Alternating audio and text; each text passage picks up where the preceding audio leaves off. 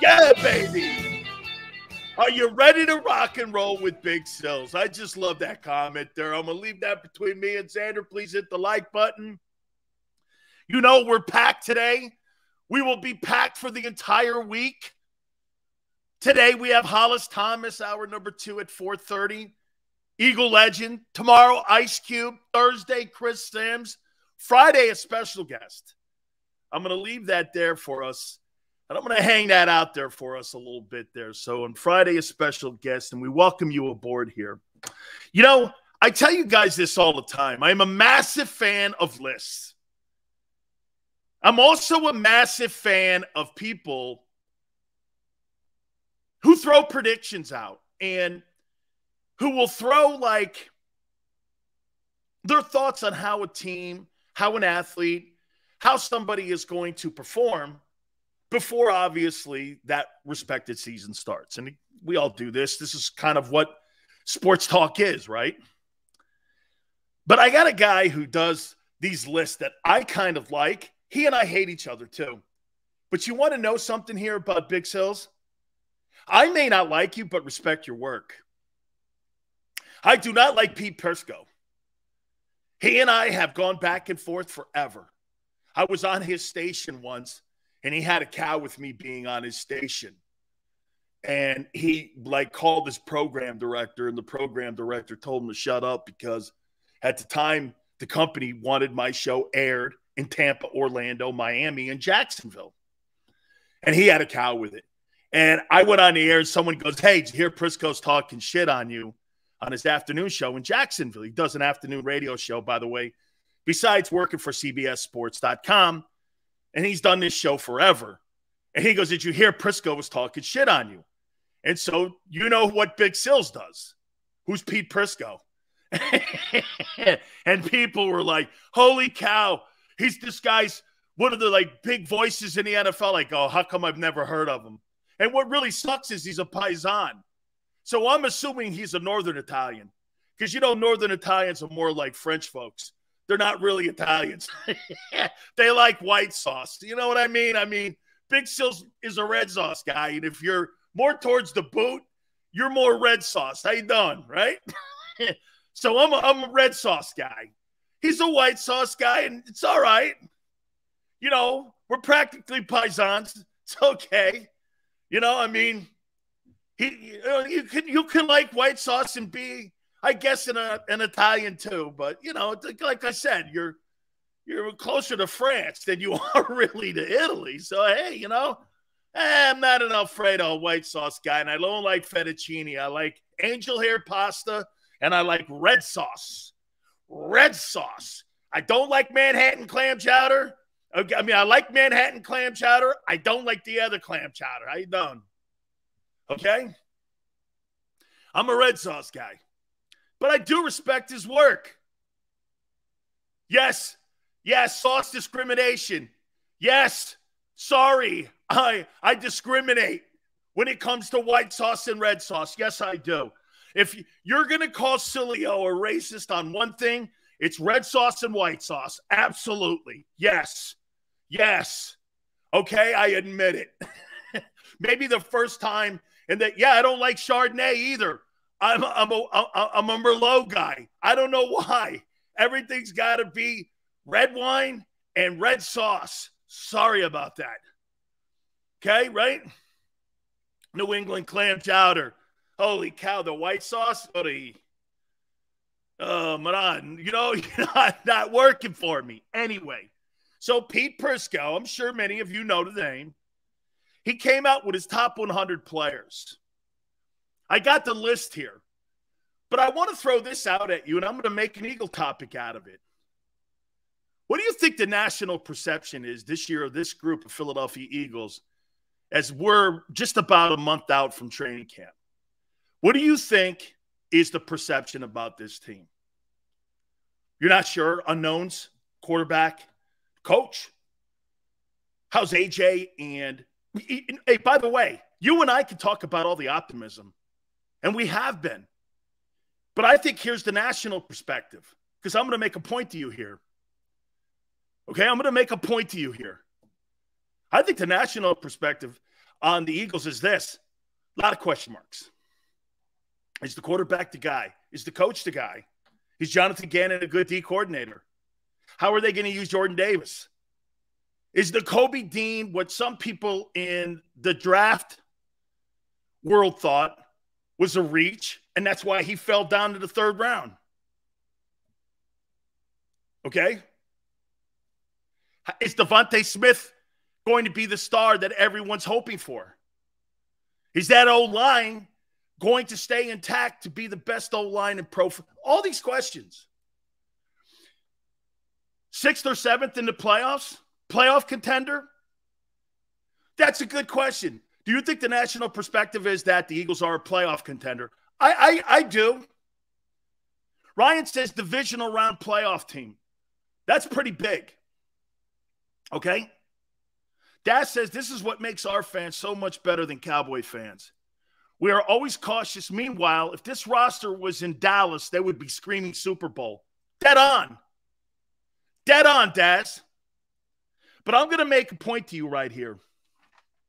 I'm not going to read the top 100 players here. But what I am going to do is I'm going to tell you what Prisco says, where your Eagle guys are in his eyes on the top 100 players in the NFL. This is on CBSSports.com. His top 10 players, he and I were right. I think Aaron Donald's the best player in football. He's got Rodgers number 2, Mahomes number 3, Josh Allen 4, Cooper Kupp 5, Tom Brady 6, TJ Watt of the Steelers 7, Trent Williams 49ers 8. He is. Eventually, possibly Jordan Mailata could take his seat as the best tackle in the game. He's not. Trent Williams is by far. It's a pretty big gap. The best tackle in the game. Myles Garrett 9 and Jalen Ramsey number 10. So the Rams have the number 1 and number 10 best players in the NFL according to Pete Prisco. Where do you think the Eagle guys are? This is Prisco is pretty respected. If I'm reading it, I respect his work. I just don't like the guy. I think the guy's a douche. But I actually like his work. Okay? Here's where Pete Prisco has the Eagle guys ranked. Jordan Mailata, number 75. Darius Slay, number 85. Top 100 players, according to Pete Prisco and CBSSports.com. Lane Johnson, number 90. And A.J. Brown, number 94. So Pete Prisco doesn't have an Eagle in the top 50 players in the NFL. And by the way, I looked around. I think a lot of people have that same notion. So you don't really have a lot of respect nationally on how people are looking at your roster when it comes to talent. There's a guy that does this for a living. He actually goes on the CBS show for the NFL on Sunday. And that's not a lot of respect. 75, 85, 90, 94. You're in the bottom third with 4 players on your roster, and he only named 4 of them. What kind of team goes on and wins a divisional crown and then goes on and plays in the divisional rounds? Wins a playoff game. Not somebody with 4 players in the top 100. I don't think this is a lot of respect. Jordan Mailata, 75. Boy, that's pretty low. Darius Slay, who made the Pro Bowl, 85. Lane Johnson, 90. The 90th best player. And you're talking about a guy who's a perennial Pro Bowler, an all-pro player. 90. You don't have, get this, you have 1 player in the top 75, according to Pete Prisco and CBSSports.com. Philly says it doesn't mean anything. Doesn't it? Well, here, let's throw this at you here.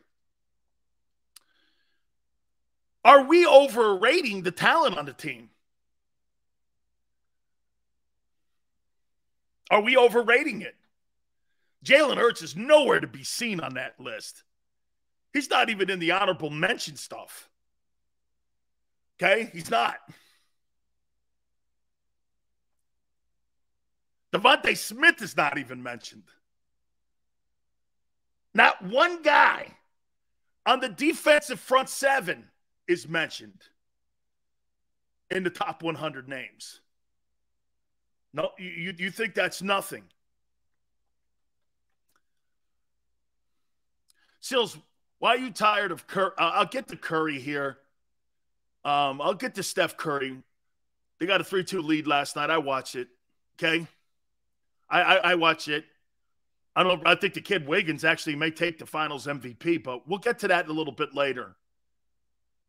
Those lists don't make no difference. What matters is what you do once you get on the field. Of course, Davey. I'm talking about the perception of how people see the Eagles nationally versus how we're seeing it.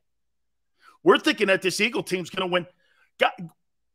A team that has the potential to win 13 games doesn't have 4 players that people perceive as really great players. There's a boatload more. Come on, Dan. AJ not being top 50 is a joke. This ain't me. This ain't me, and this is why the question I'm asking you. Do I think that AJ – hey, do I think Jordan Milan is a top 50 player in the NFL? All the great players, top 50, he's around there. Darius Slay, do I think he's a top 50? No, probably top 60 players. Lane Johnson, I think Lane's around 50.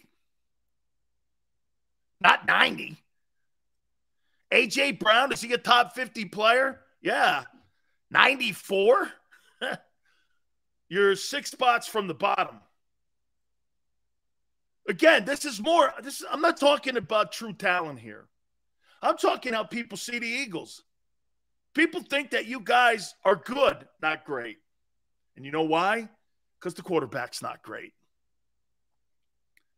This comes down to how people see the Eagles through the prism of Jalen Hurts with a lot of question marks. You can have all the talent on the planet, but you're only going to be perceived by how people look at your quarterback on your team. Is it right? No. But there's no other excuse for this. I saw 4 Eagle guys in the top 100 players. I'm like, holy shit, wait a minute here. I'm saying they're going to win 13 games? Look, I know people's perspectives are different than others. I'm not going down there. My list would be completely different than his, I think at least from 30 down. But he's not alone in how they see the Eagles. They see it through Jalen Hurts' abilities. Okay? Like when you look at the Packers, even though they lost Devontae Adams, Aaron Rodgers is there. Tom Brady. Buccaneers. When you think of the Philadelphia Eagles, what do you think of? A questionable quarterback. That's what Pete is doing here, in my opinion. Kenneth goes, what about Kelsey? Not even mentioned. Master says, we may not have a top 100, but we have a load of top 200 players. 200 players? So you don't have any. The Rams have 2 in the top 10. That's why they're Super Bowl champs. We don't have anybody in the top 20. So you're saying to me this, that every position on the Philadelphia Eagles, there's not a top 10 guy. That's what they're saying here. That Milana's not a top 10 tackle. That Slay's not a top 10 corner. That Lane's not a top 10 tackle. That AJ is not a top 10 wideout. That's what that is. I looked at the list. They got other people ranked ahead of them and multiple guys at the positions that they play. You don't have a top 10 guy at any position on your team, and we're going to win 13 games. Interesting. It always gets brought back to Hurts. Eddie, I'm not doing this.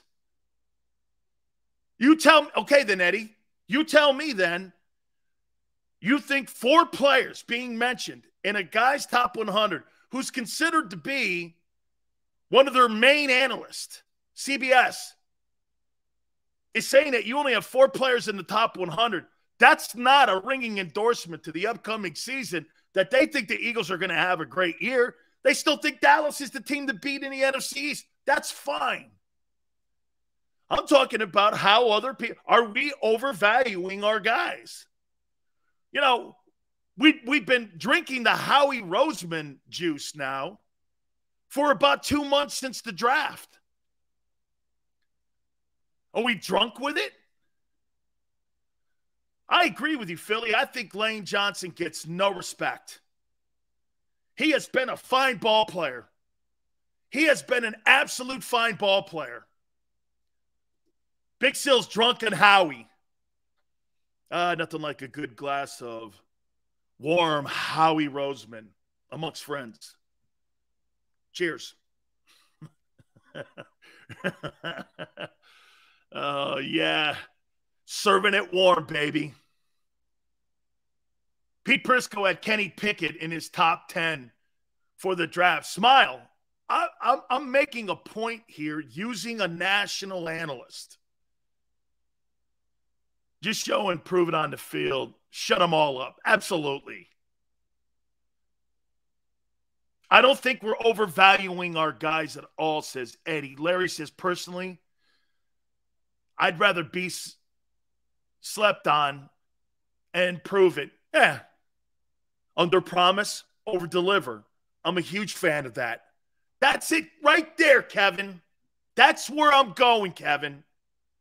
Let me tell you something, folks. If I were this Philadelphia Eagle team, I would be wearing the banner of underdogs. You think my quarterback sucks? You don't think we have a lot of stars on our team? We're just a meat and potatoes team. We're a lunch pail team. You know, we got the miners caps on. We don't have the slick suits like they do in Dallas. And we're just going to go out there and we're going to go into the mine and we're going to dig for our gold. The rest of you people are hoping that it falls out of someone's pocket or that you find it on the ground. It's like people that play the lottery, okay? You're hoping to somehow become a millionaire instantly when you know in your heart you got to dig for it anyway. That Eagle team should take that identity on. I don't want to hear about planting seeds and shit. I want to hear this. Hey, great, you don't think we're good? Fine. Then you go out there and beat the shit out of them. Then you go out there and run them over. Then you go out there and you inflict your will on people.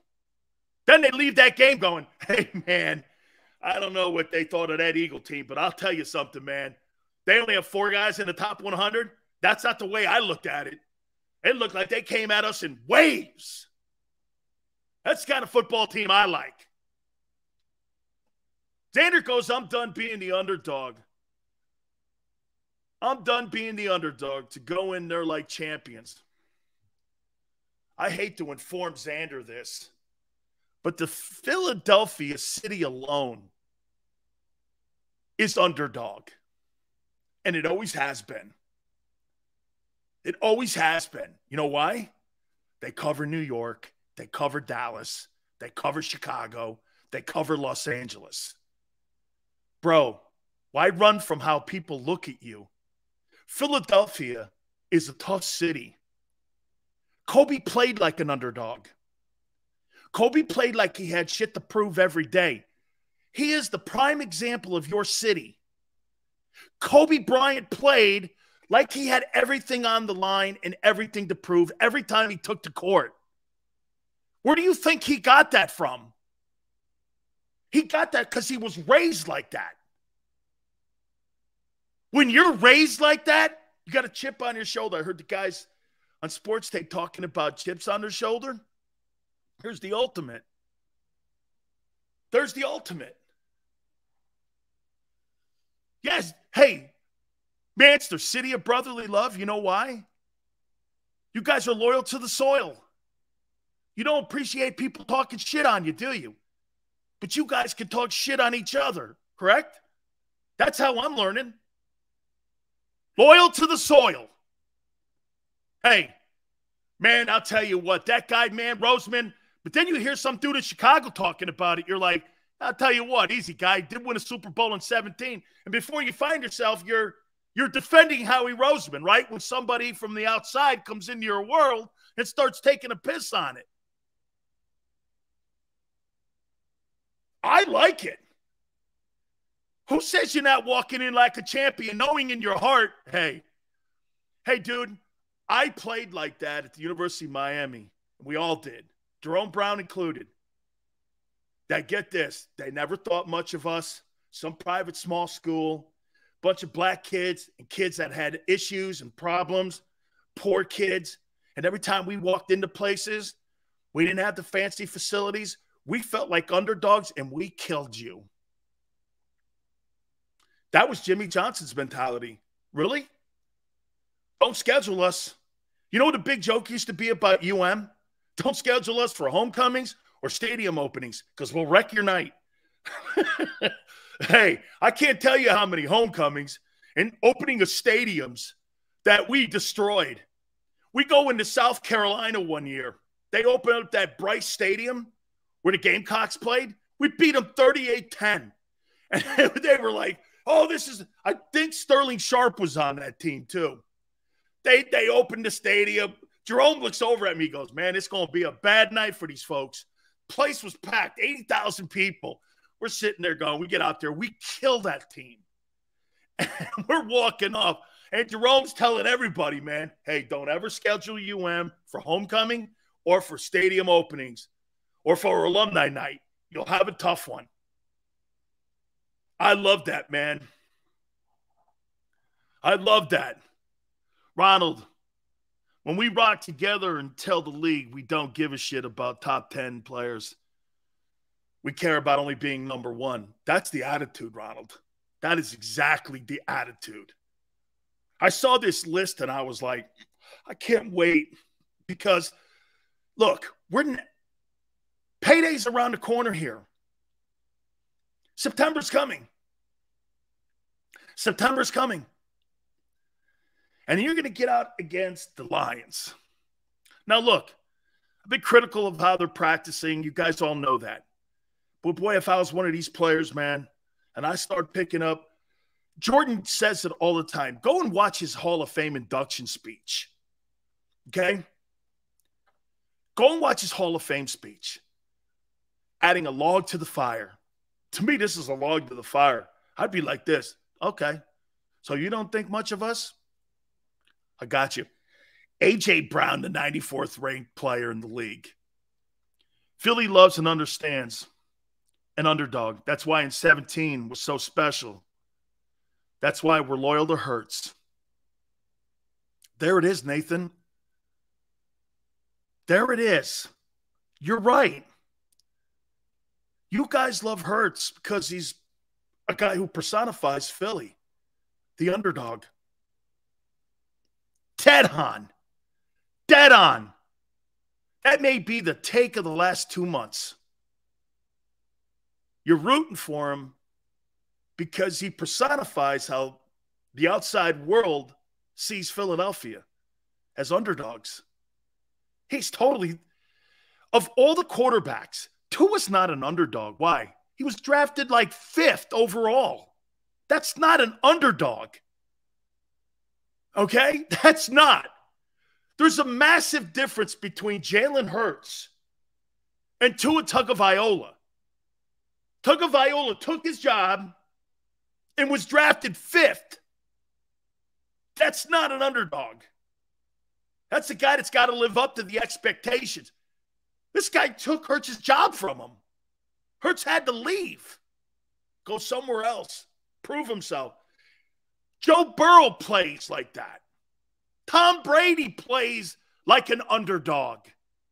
You think Brady, the way he posts those combine pictures and reminds people he was the 199th player taken is by accident? Brady's got an underdog mentality. Chip on your shoulder. Brady plays with a lumberyard on his shoulder. This guy's got 7 Super Bowl titles, and he plays like it. I think that's the identity of the team. Get your lunch pail. Let's go to work. I would bake shirts of that up. Get your lunch pail. Let's go to work. This football team has a great chance to go out and do some spectacular things this year. Shut people up. Look at Jordan Mailata, too. You know what he's fighting for? He's fighting for his place in the league. The 75th rated player in the league. Personally, I think Jordan Mailata is a top 10 offensive tackle in the league. I think Lane Johnson is, too. Lane has never gotten the respect. It's true. And I'll tell you something else that goes along with this conversation we're having here. Okay? Okay? Jason Kelce. It's funny, when I first came on and started doing this show, Sills, you think Jason Kelce's a Hall of Famer? No. Then after you watch him, and you watch him get up to second levels, and you watch the way he plays, you would say this: well, if Kevin Mawai is an all-time great center, Kelce's better. Kelce's better than Kevin Mawai. Okay, he's better. And I would say significantly better. For an undersized guy, and for the amount of time he's put in, and how he plays that position and keeps that entire unit intact like that, one of the best centers I've seen. I'll tell you, the best centers I've seen in my time and played against, Ray Donaldson, Don Mosbar, Kelce I watched. I did play against Bruce Matthews when Bruce had to move over from guard to center. Stepnoski wasn't yet ready to be a great, but he was good. But Ray Donaldson, probably the best I played against. And Kelce's better than them all. Don Mosbar was a great. Kelce's better than Saturday. Saturday's not a Hall of Famer. He's not a Hall of Famer. Kelce is a Hall of Famer. Pouncey's a good player. Kelce's better than them all. Kelce's another player that sits on the Mount Rushmore of what represents your city and the identity that you guys have. And you know, I get kind of Xander's point too. Shit, man, I want to be anybody's underdog. I want, when you walk into a room, you look at that team and go like this: damn, here they are. And after a while, you get that tag. When we started walking into buildings, they feared us. Holy shit, it's that Miami team. These guys talk shit, and you know what? These guys, sometimes we throw our helmet in there and we'd kill that team. He goes, I get that from Bama. Yeah, well, get this. We were first. Every place we walked into, here they are. There's a reason they make movies about the UM teams and have statues and books about us. There's a reason that there's a ton of 30 for 30s about us. The U is because of how we changed college football. I don't see no 30 for 30s on Alabama yet. Okay, they're all about Big Sills' teams. You just said that you were underdogs for like 16 minutes. Yeah, we were, but then we won it over. And then people started looking at us going, holy shit, I'll tell you something, and Xander's right. That was our mentality. We never lost that mentality. But we knew in the back of our minds when we walked in, these teams feared us. But we had a ton of shit to prove. Dude, you know when you walk into a place like Gator Field and you walk into Ben Hill Griffith Stadium and you see all those great facilities that they have and you see all those fans and you're like this. Some people walk in and go, wow, man, this is a great environment. We walk in going like this: I'm going to beat the living shit out of these fans team, then I'm going to wreak so much havoc on you, you're not going to believe it because you don't respect us. Raiders had it.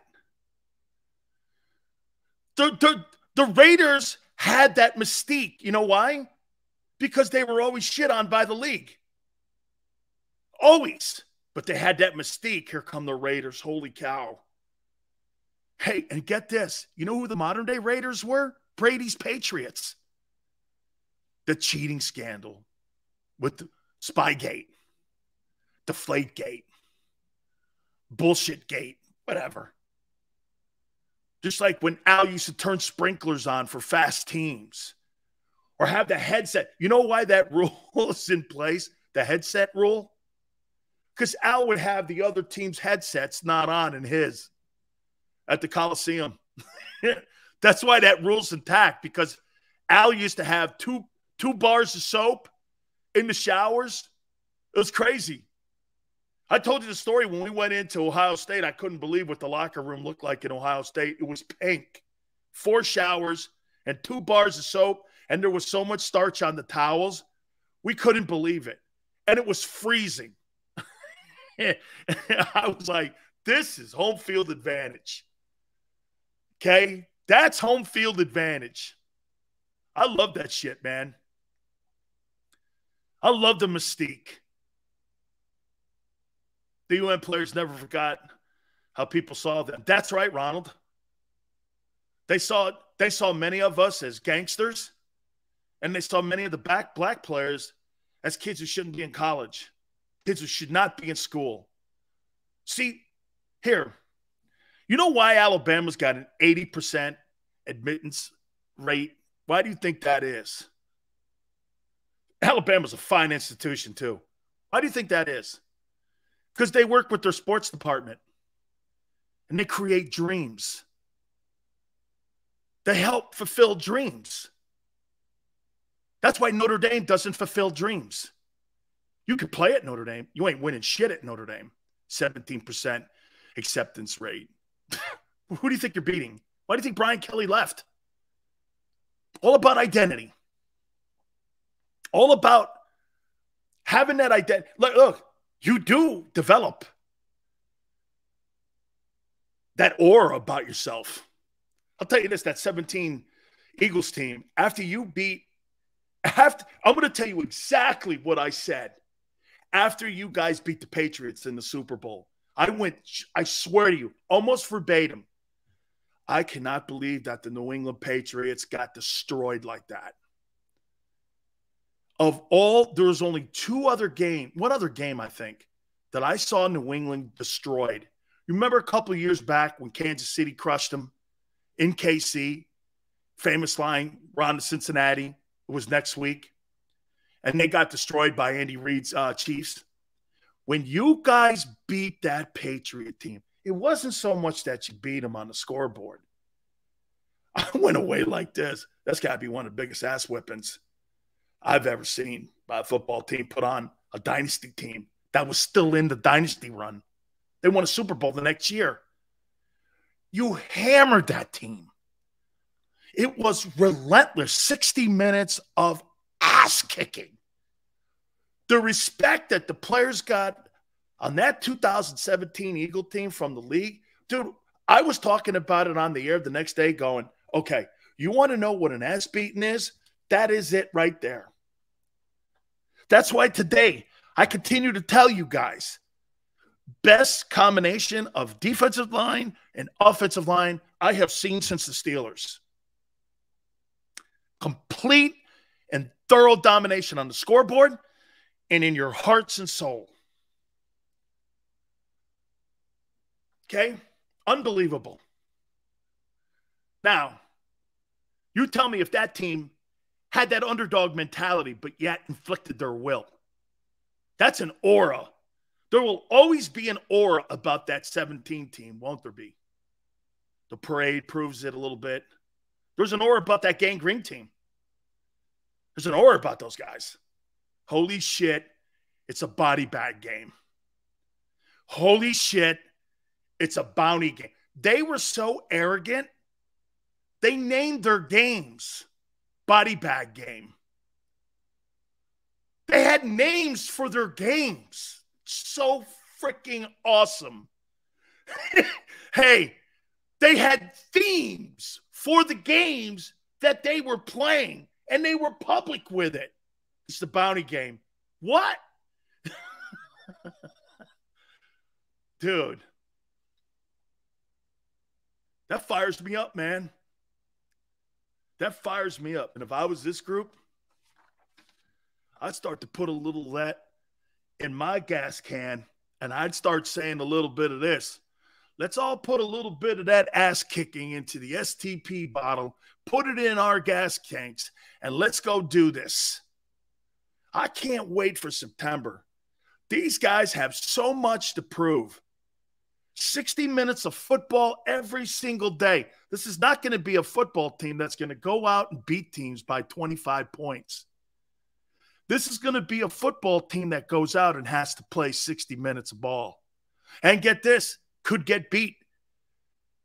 Okay, could get beat in the final minute. You got to play 60. This is not a team like, say, the Rams, who can get up on you 35 points, or the Chiefs. House of Pain game. Look at you guys. Look at how you guys are. Dude, you guys had names for games. That is so great. Hey, that is so great. So great.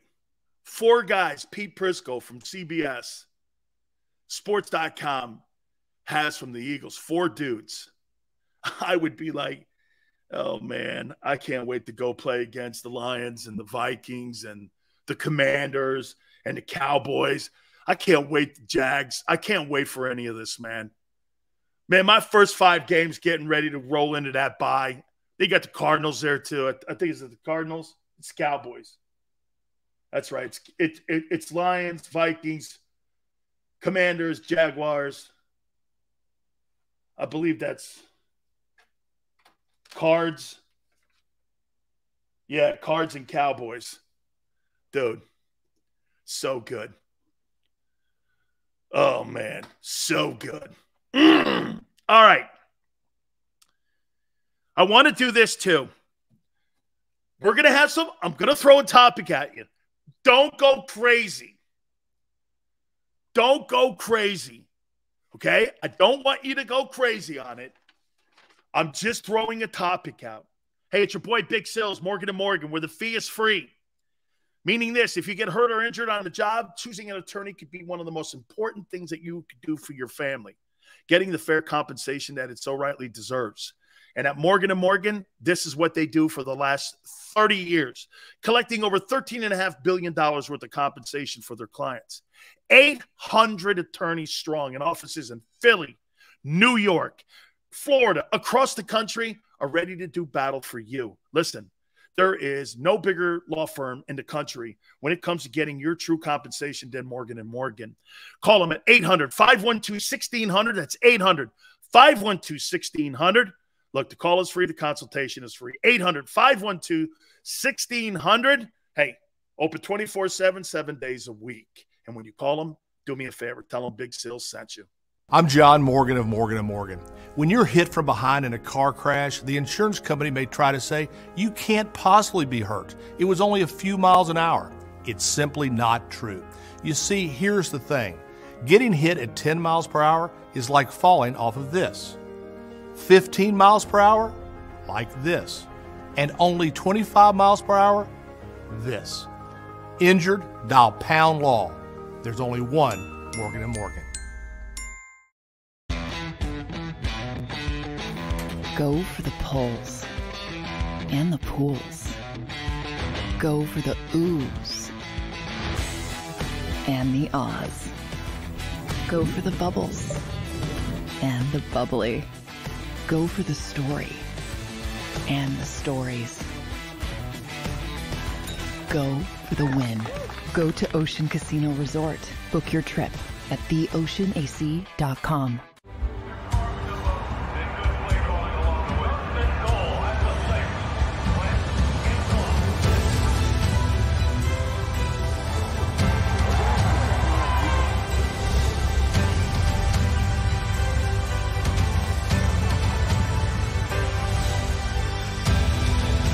field of life, First Trust Bank is there for you.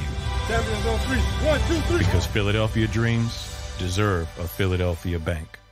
At Stateside Vodka, every new customer gets the world's best rocks glass, free. You're telling me that bottle is cut in half? You could say that.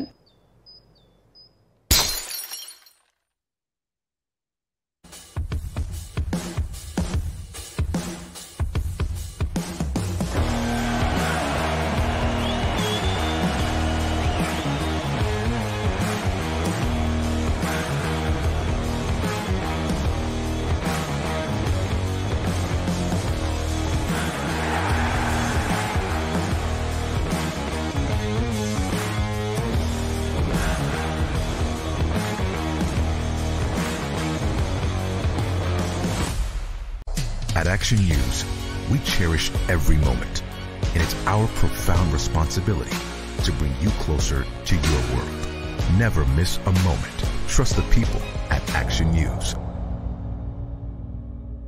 right, did you know I was the Mommy Slam Dunk Champion? Really? Yes, really, don't sound so surprised. Let's see it. Oh, you're ready. All right, here we go. Let's hear the crowd. So go to right, go to left, fake 'em out. Mama, go up, mama! She did it.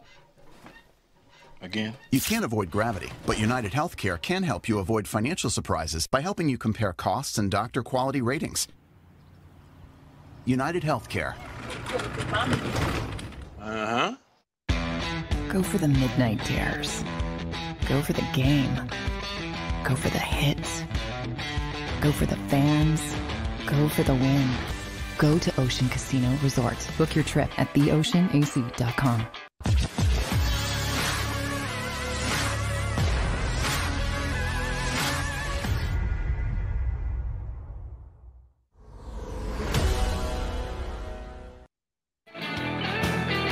Welcome back, National Football Show. Please hit the like button. Hollis Thomas will be with us in hour 2, 4:30 Eastern time. I'm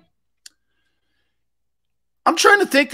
There's really only one offensive line that's got a nickname, and that's the Washington Hogs, right? We got to get a nickname for that offensive line in Philly. We got to get a name for it. Got to get a name for it, man. I played on a line called The Walking Dead. It's true. And get this, man, at UM, they used to play like the battle theme for Star Wars when we ran out, and they would introduce us. They would dim the lights at the Orange Bowl. And the four of us would be standing there, right? Dun, dun, dun, dun, dun, dun, dun. The lights would go, and then all the smoke. Of course, we invented the smoke. Everybody does the smoke, but where the hell do you think you got it from? We us running through the smoke, and all of a sudden you'd have that smoke, and they'd be playing that song. Dun, dun, dun, dun, dun, dun, dun, dun, dun. The place would go dense. The lights, they'd have a little lights on. All of a sudden, they'd focus on us, and we'd come walking out, the four of us, like we were steel curtain, and it was pretty intimidating. Oh, man. The Philly Punishers. The Pipe Layers. The Irish Connection, the Cowboys had that. The Maulers from the East. Maniac O'Sills, was your move the Scungil spin? No, it was the Italian pancake when I put a guy on the back of his bonnet. The Green Machine. Like the Mean Machine. The Green Machine. Green Machine. Green Machine. Green Machine. I like it. I'm going to put that one down. Green Machine. We got to do a poll too, man. We're going to get the 4 best. I got a topic here. Look, the guys are going to hate this topic, but wait a minute. Green Machine. Got to get a nickname for the O-line. The Stoutlanders. Oh, good run on words. The Stoutlanders. The Goomba Ghoulies. Yeah, Rafferty and them dudes. Yeah, Tom's a friend of mine. I like Tom, man. Let's see. The Stoutlanders. Do you guys like that? The Philly Stoutlanders. The coach would hate it. I like Green Machine, man. Hey, the Philly Plumbers. It was the Imperial March. That's right, Charles. Yeah, man. They put the Imperial March when we come rolling out. Da, da, da, da, da, da, da, da, da. And you could just see the opponent's faces when we came running out. This is great, especially at the OB. Not even Xander's boys could say this, okay? And they'll never touch it. We didn't lose a game for 11 years at the place. That record, 58 straight wins, will never be broken. 58 straight home wins. Never be broken. I don't care about how many Alabama teams he has. I like that, man. Green Wall. The Philly Manhandlers. The Mamba Maulers. Ooh. The Mamba Maulers. I like it. Mamba Maulers. I like Mamba Maulers. Oh, yeah, JB, man, he led that whole charge like that, too. The Kelsey chain. Why does everything have to be prison-related? The nicknames don't have to be prison-related, okay? Oh, yeah, that's right. Way to go, Grease. That's right. The Electric Company with OJ. Probably the two most famous O-lines. OJ's Electric Company and the Hogs. 5 Deadly Venoms. The Green Machine Maulers. Hamburger Hill, over 1,000 pounds of meat. I love it. The Philly Wrecking Crew. Yeah, hey, man, even the Flyers had nicknames. The Broad Street Brawlers, right? Hamburger Helpers. Nah, nothing hog. Green Monsters. The green, dude, hey, that's good too, Chris, because they're all gargantuan. 5 pancakes. Yeah, 5 pancakes. Right? The Grand Slam. The Philly Grand Slam. The Underdogs. Philly Paving. Oh, my God. I would have a paving company T-shirt if I was on that O-line. I would totally. The Buffet Boys. Nate. Hey, Nate, I don't think there's a lot of buffets. No. Wait a minute, Nate. Between the D-line and O-line, there's some big horses in them too, right? Them two groups. Hey, the buffet lines. Ass-kickling, tackling machine. Dave Schultz, Bobby Clark. The Flyers teams were one of my favorites, man. And they were killing my Islander teams back then. The Green Mountains, the Concrete Company. That's it, man. The Broad Street Cement Company. Hey, the Green Wall. I like the Green Wall.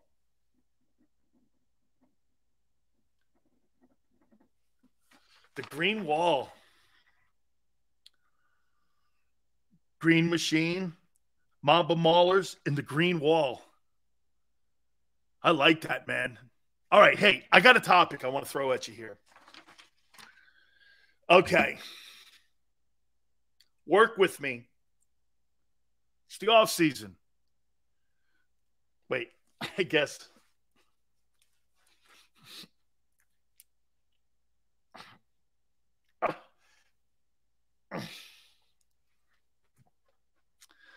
Are you ready?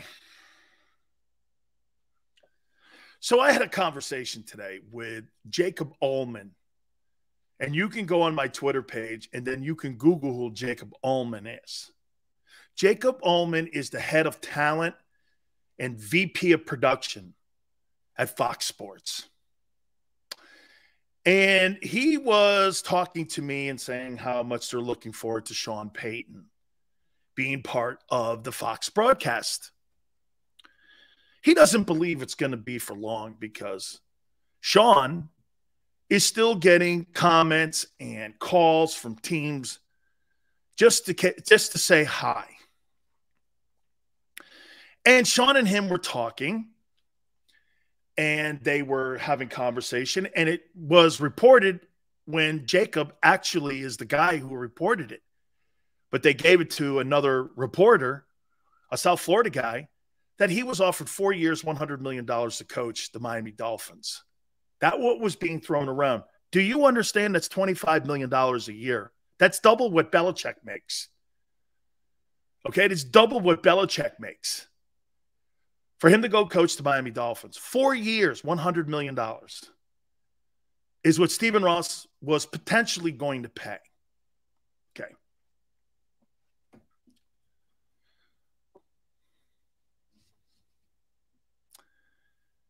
He was asked the question by JAKIB, what would be some of the teams you'd be interested in coaching?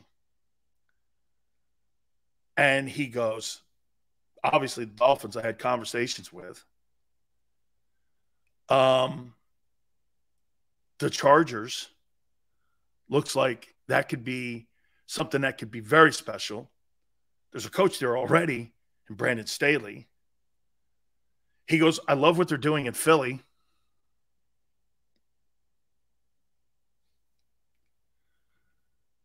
I love what they're doing in Philly. JAKIB goes, would you be interested in any of the New York jobs? He goes, well, both places haven't really figured it out yet. And he said, no. He goes, how about New England? Well, there's a coach there now. He goes, what you think of? Yeah, it's a great organization, and Bob Kraft's a great owner. He's proven that. Remember, he went to a Super Bowl with Parcells, so he's always had a head guy there. Wait a minute. What do you mean? Wait, what do you mean no, Sills? No. Wait a minute. I haven't even thrown, you know where this is going. Sean Payton's overrated. Holy shit, you guys, let me get it out. Let me get the topic out. Holy cow. Let's do this. I think the only way that Sean Payton would coach the Eagles if Jalen Hurts fails. You fire Sirianni also, like they did Peterson. You bring in Payton. Then you draft a quarterback. And I've got the list of the 5 quarterbacks in the top 43 who were listed today by Bledsoe. And you have him coach this young kid. Sean Payton. I think Sean Payton is 60. Okay. Hold on. Showtime. Showtime goes like this. Sileo canning Sirianni already. For Sean Payton? Yeah. Why? I'd fire a player for a better player.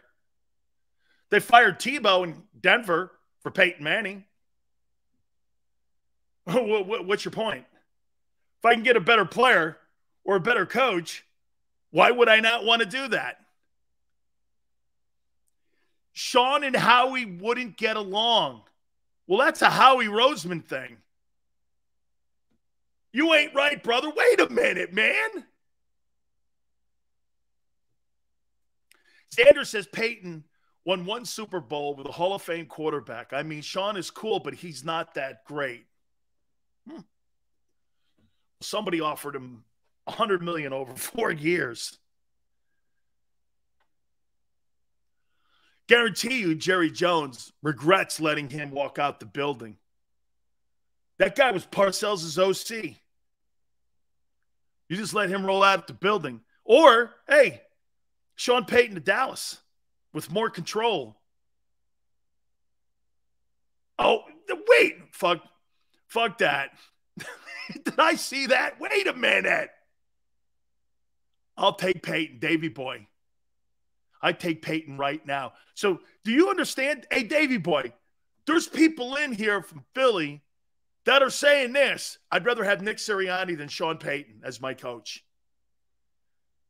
That's all you need to know. Sean Payton wouldn't last in Philly. He actually might like to practice.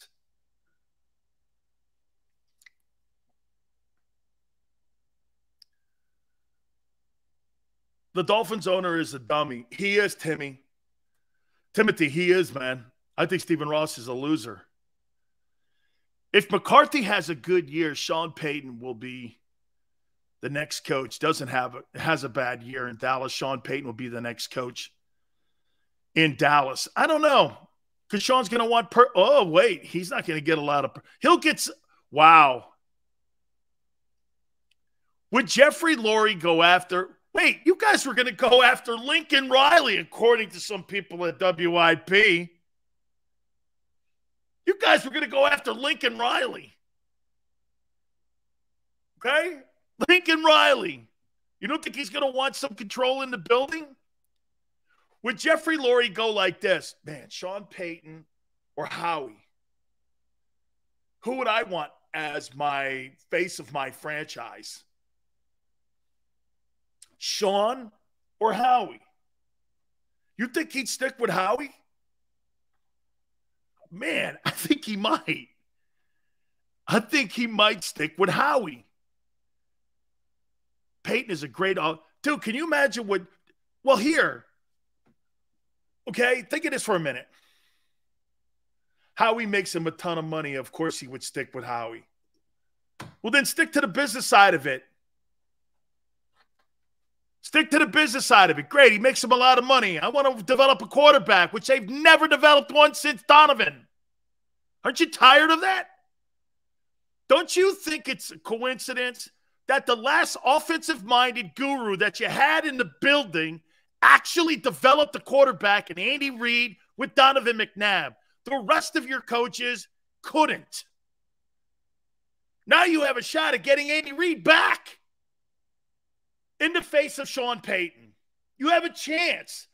He'd be open. Hey, he named one of the teams as the Eagles. Tweet him. Ask him. Oh, by the way, so you know I'm not bullshitting? Jacob Boldman follows me on Twitter. Okay? I know him very well.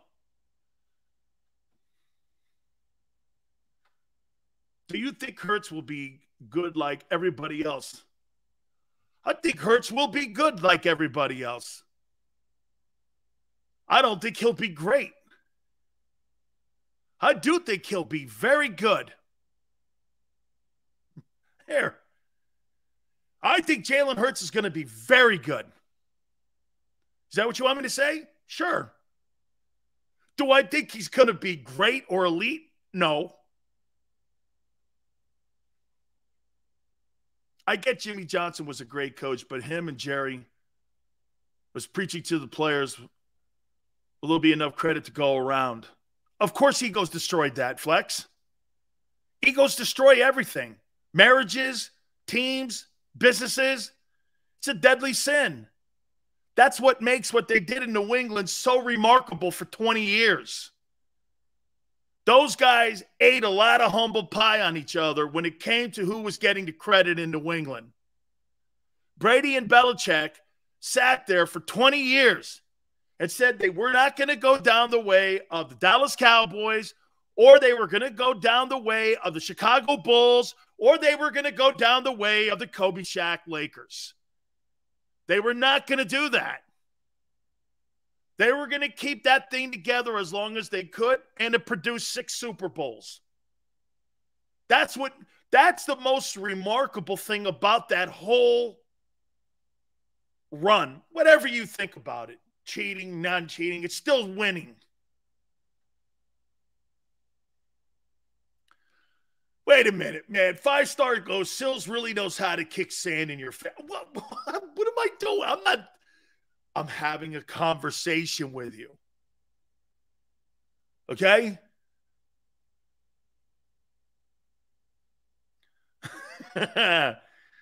Oh, man. Is he good enough to win a Super Bowl with the right team around him? Yeah, I think a lot of quarterbacks that are good can win Super Bowls. A lot of good quarterbacks have won Super Bowls. Yeah. He's never going to be a team, or he's never going to be a quarterback that is going to throw you out of trouble. It's just not. He's not a professional passer. Will he get better? Absolutely.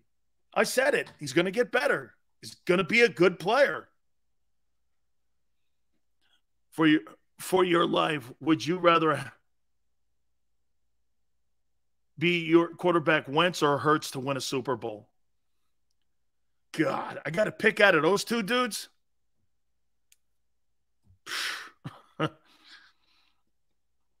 Well, one was benched. Well, the other one was benched too. I don't know. Let me get back to you on that one. I'll get back to you. All right. Hey, Hollis Thomas will be with us at 4:30 Eastern time. I've got something else here for you. Okay. The 2023 NFL draft, Bledsoe just came out with a new list. I'm not going to go through all 32. I will give you the top 10 and the top 5 quarterbacks that have been rated as of this morning. Okay? I want to hit on that.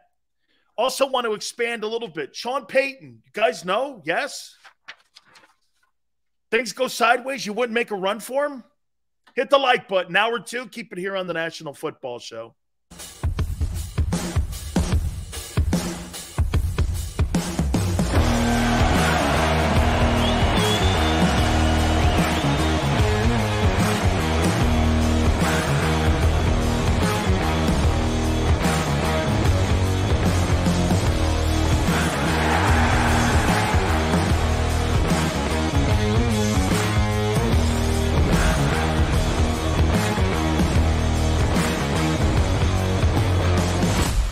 When choosing a lawyer for your injury case, you may ask, does the size of the law firm matter? Well, of course it does. The insurance company, they're huge with unlimited resources. And whether your case is big or small, they're built to bully you out of the money you're owed. But here's the good news. We're big too, the biggest actually. And we're built to fight to make them pay for all that was taken from you. Size is our strength. There's only one Morgan & Morgan, forthepeople.com.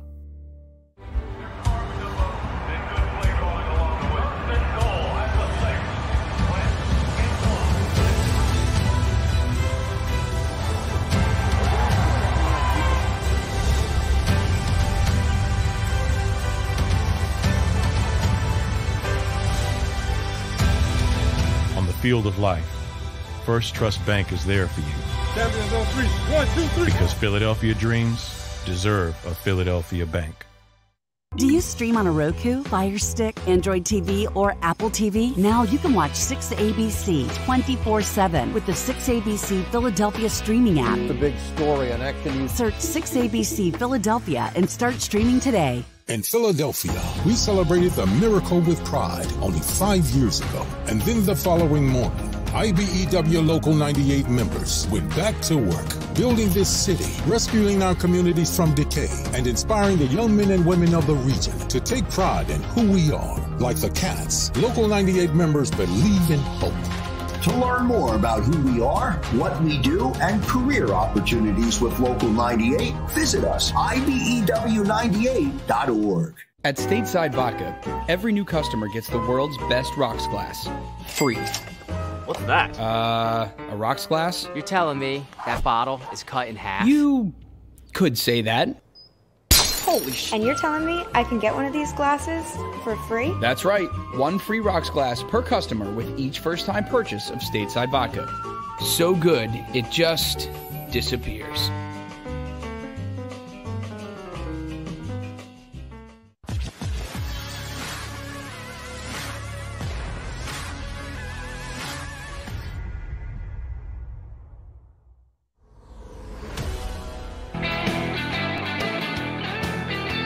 Hour number 2, National Football Show, Big Sills, Hollis Thomas, 4:30 Eastern Time. Come on, Kenneth. Big Sills gets a kick out of doing this shit. Come on, man. Just throwing.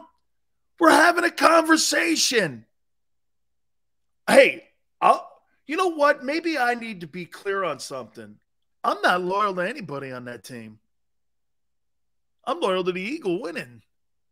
I want the Eagles to win. I'm not loyal to any dude on that team. Why are you? Why are you? This is about winning.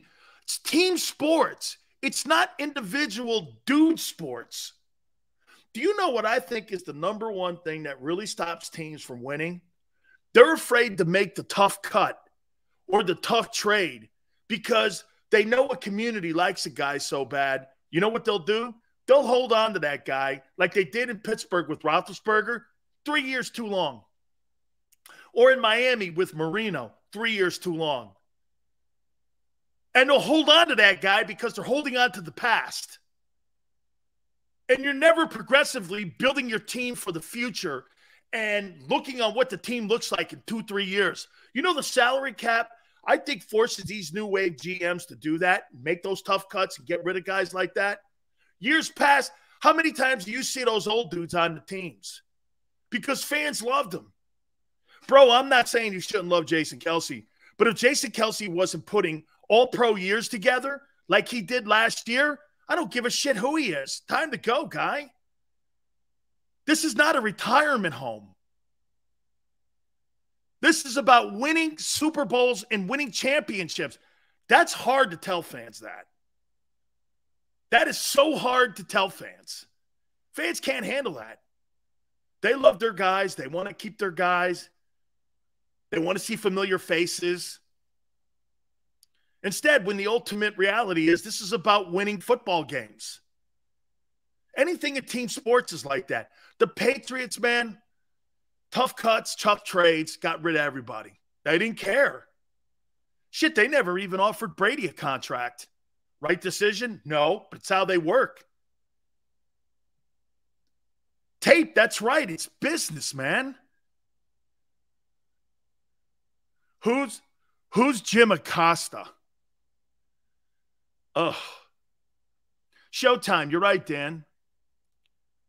We don't care for Rager because he won't put the work in. Showtime. Yeah, but you know what? You would care about Deshaun Jackson. Even if Deshaun Jackson was out of gas, you would still care to have him on the team. That's what I'm talking about. The loyalties that fans have to aging veterans sometimes gets in the way of success. Organizations know that. That's right, Seth. The NFL, man, it's a cutthroat business. They don't give a shit about loyalty, especially with the money that's being thrown around today. You know, the only guy that still cares about, I'm going to say this and you guys are going to hate it. There's only one guy that does that. That's Jerry Jones. He overpays for his guys. And that's why they're in salary cap hell every year. I miss the 90s. It's flag football these days. There's not a lot of hitting, that's for sure. Cox should not have re-signed. Jay, there's a great example. And, dude, guys, do you really want me to beat Dan Sileo here right now? Do you really want me to beat Dan Sileo? You should never have re-signed Fletcher Cox at 14-4. That's a dumb move. That guy ain't a $14 million player. But they were predetermined to get Jordan Davis. And so, they're paying $14 million for him to be an on-field coach of Tracy Rocker. I guess that's what that is. Fletcher's not going to put those kind of numbers up. It's over. Fletcher may have a really good year. That's not 14. 14. Can I tell you what 14-4 is? 14-4 is 10 sacks. 8 sacks, 10 sacks, 10 TFLs. Being a monster in the middle like he was 5 years ago. 14-4. Are you crazy? It was like a commemorative retirement pay. It was like your settlement pay. Here's 14-4 for being a really good dude. They'll never do that in New England. Give a guy $14.4 million because they liked him.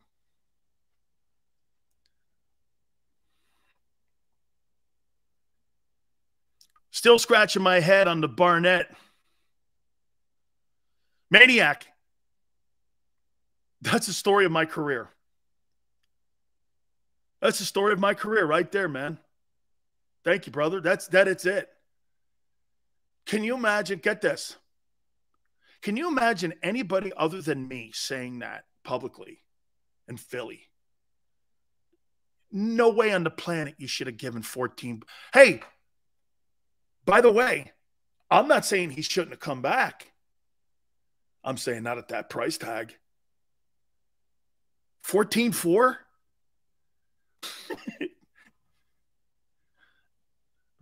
Crazy? The franchise tag is 15. That means he's elite still. He's not. He hasn't been elite in 3 years.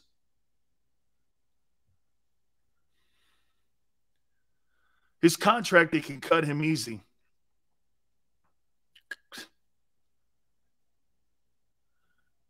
Hey, just saying, 14-4. Not happening. Giving Barnett $10 million makes no sense. There's another one.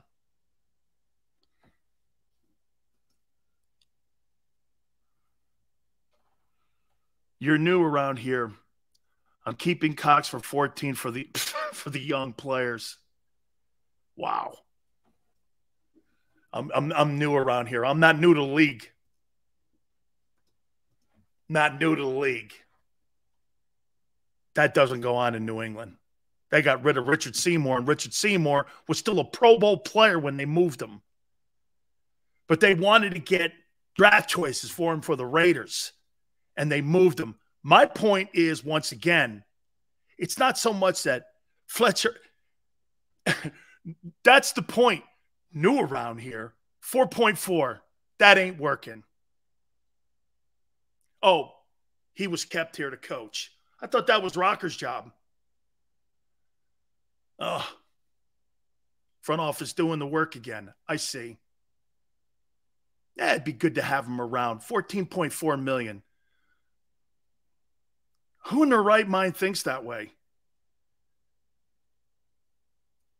It's not winning football. And now you're letting Hargrave go into his final year of his contract, and they'll probably not offer him. You could basically, at the end of the year, lose both guys. Or they franchise tag Hargrave. If Hargrave has a 10-sack season, they'll cut Fletcher and they'll franchise Hargrave. He's 12-9, man. What is he, 29, 28? They're going to let a fucking premier defensive tackle roll out of the building like that? Hey, yeah, go ahead. I'm going to let a 35-year-old guy roll out of the building. I'm not going to let a 30-year-old guy roll out. Hey, then you have Hargrave and you have Jordan on a rookie contract. You cut your defensive tackle salaries down from $30 million to $16 million.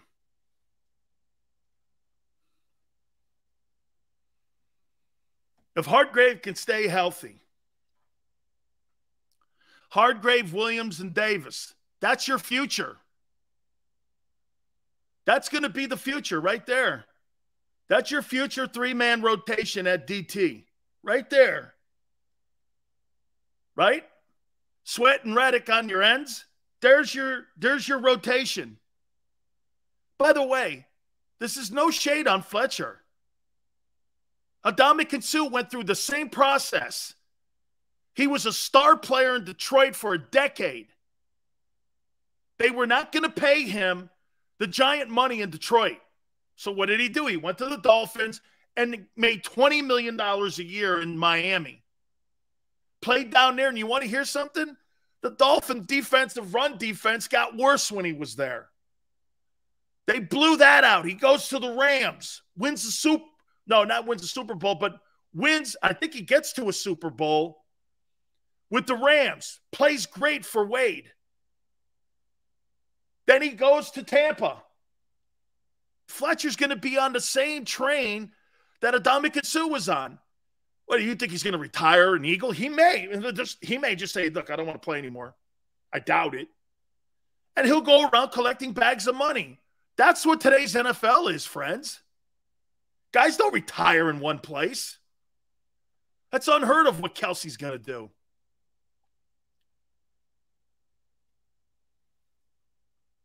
That right there is truth and reality of how the NFL works in front offices that are successful on a year-to-year basis. And by the way, to give Howie credit, Howie has been successful. There's been some swings in the one-loss column which have been dramatic. You go from winning 13 games to winning 4 in 4 years, that's a problem. That's because you couldn't figure out the quarterback position. And then you turn around and fire your coach. Hey, as much things and as much as they have worked this offseason, look at the hole they had to dig themselves out of. The 4-11-1 season. You know, I think everybody is so happy right now where Philly is because of the holes that they've dug themselves out of. Well, some of those were self-inflicted.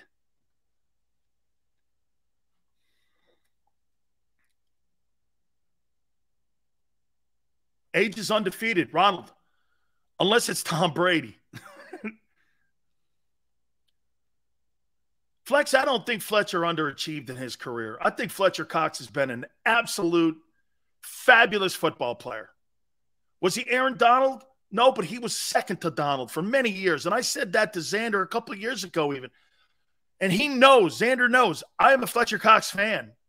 I think he's had an absolutely outstanding career. I would say this to you. Vince Wilfork and him, I don't know, you could flip a coin and I'd be happy with both them guys. Fletcher may be actually a better pass rusher than Vince.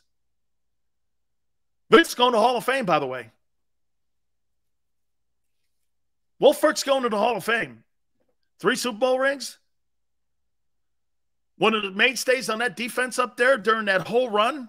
Vince going to the Hall of Fame.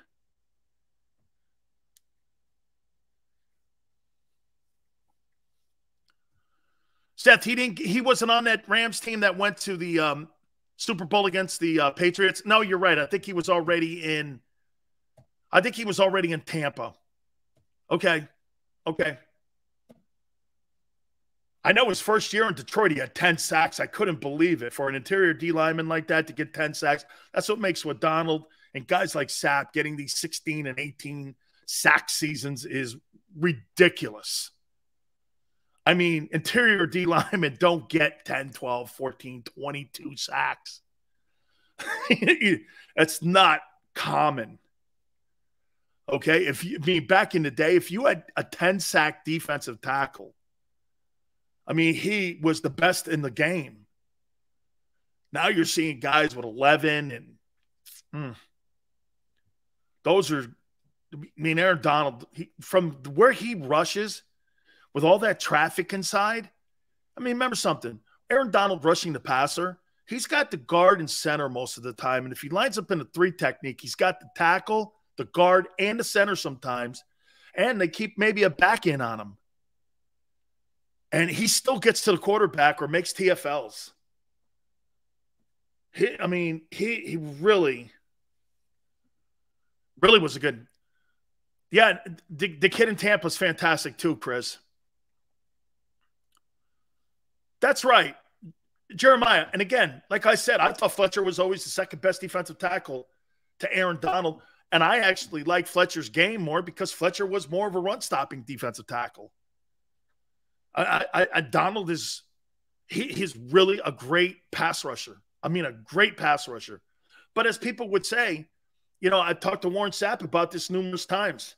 NFL's different today. You know, you don't really have to play a lot of run defense today. That's not what they're taught to do. Double O says Jordan Davis gets 2 sacks in his first game. Boy, Jerome Brown, Donald, no. As much as I love Jerome, and you know that. Okay? Jerome was like Fletcher. Little better pass rusher than Fletcher. Jerome's better like he's a better version of Chris Jones in Kansas City. Okay? Jerome was 300. You got to understand something about Aaron Donald. He's 6'1" tops, 270. Jerome was 6'2.5", and he was 320 pounds. I mean, Jerome had leverage and size and quickness. And Cortez Kennedy was a great player. Cortez is a little better than Fletcher. Joe Green's the best defensive tackle, in my opinion, to ever play in National Football League, Susan. He's the best, the most intimidating, the most demonstrative, played on the best defensive line in history, most productive, most winningest, the leader of that Steel Curtain team. Joe Green is a monster. When you talk defensive tackle, you know, I know they talk Aaron Donald. It starts with Joe Green. Just an absolute intimidator. Steel Curtain, man. Just too good. Phillips says Cox 57 sacks, 2 touchdowns, only get an older. This is not the Benjamin Button effect. Hey, 57 sacks for a defensive tackle interior. How many years has Fletcher played? It's got to be over a decade, right? 57 for an interior guy, not horrible. It's not horrible. Not horrible.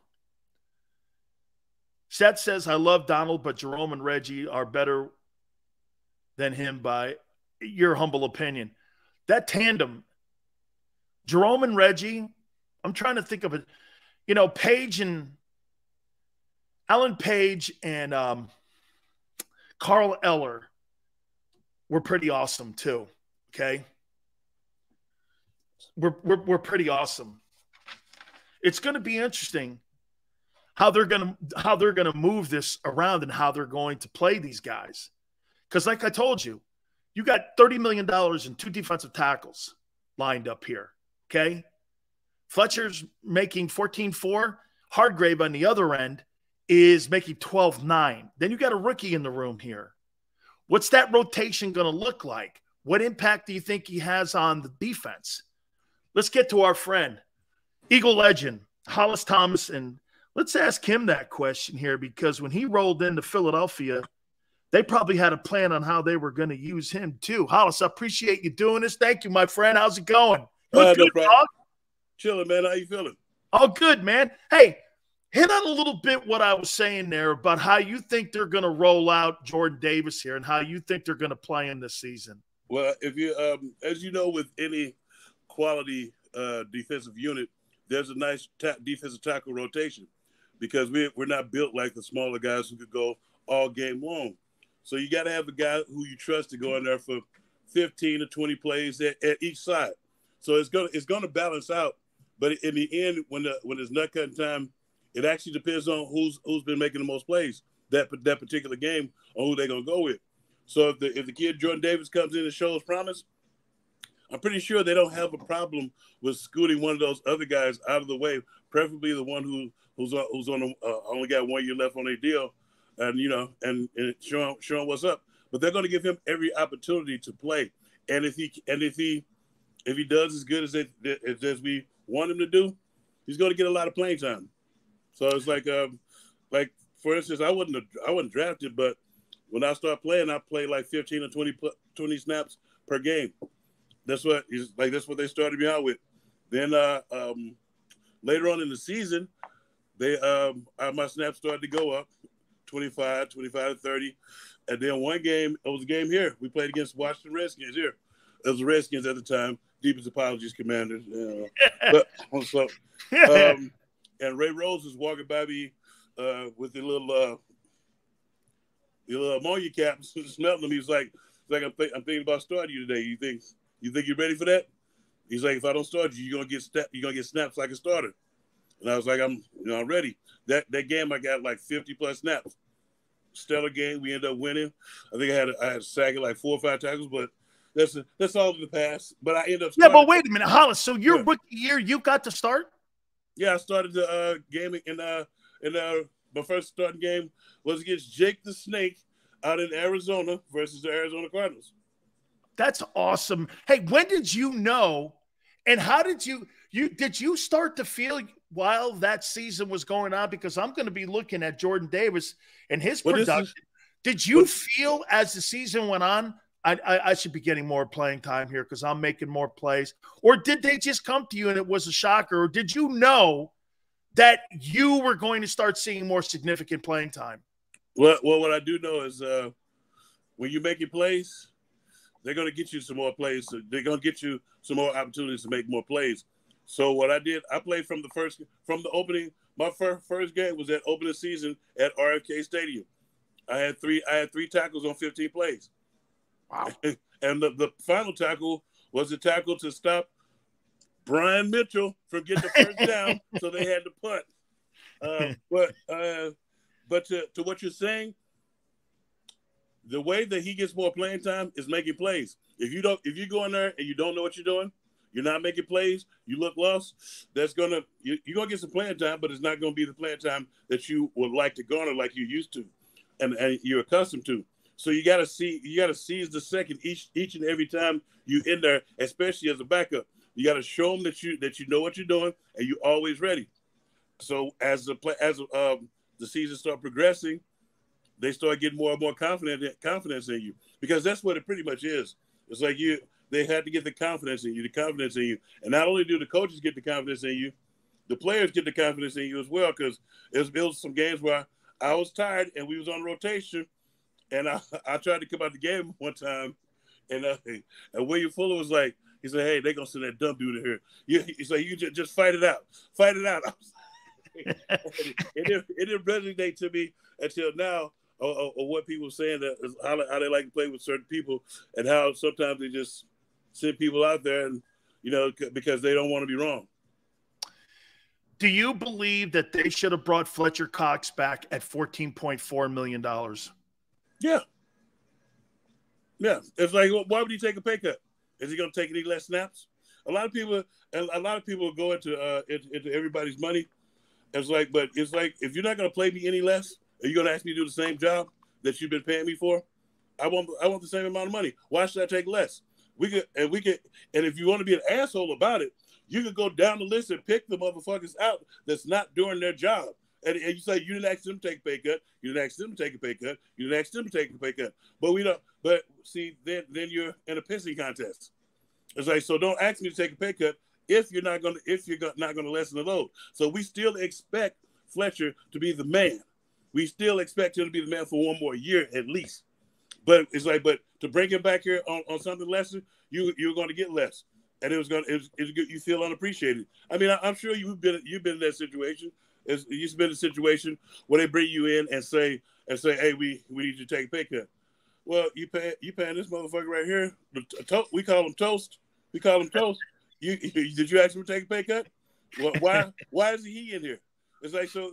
Don't give me that crap. Because when people bring up somebody's pay, it's like the reason why you're able to talk about those people is because of what they pay them. The reason I brought the money up was because he is taking a $4 million pay cut, and I was just asking how you think that. Well, no, it's not a pay cut.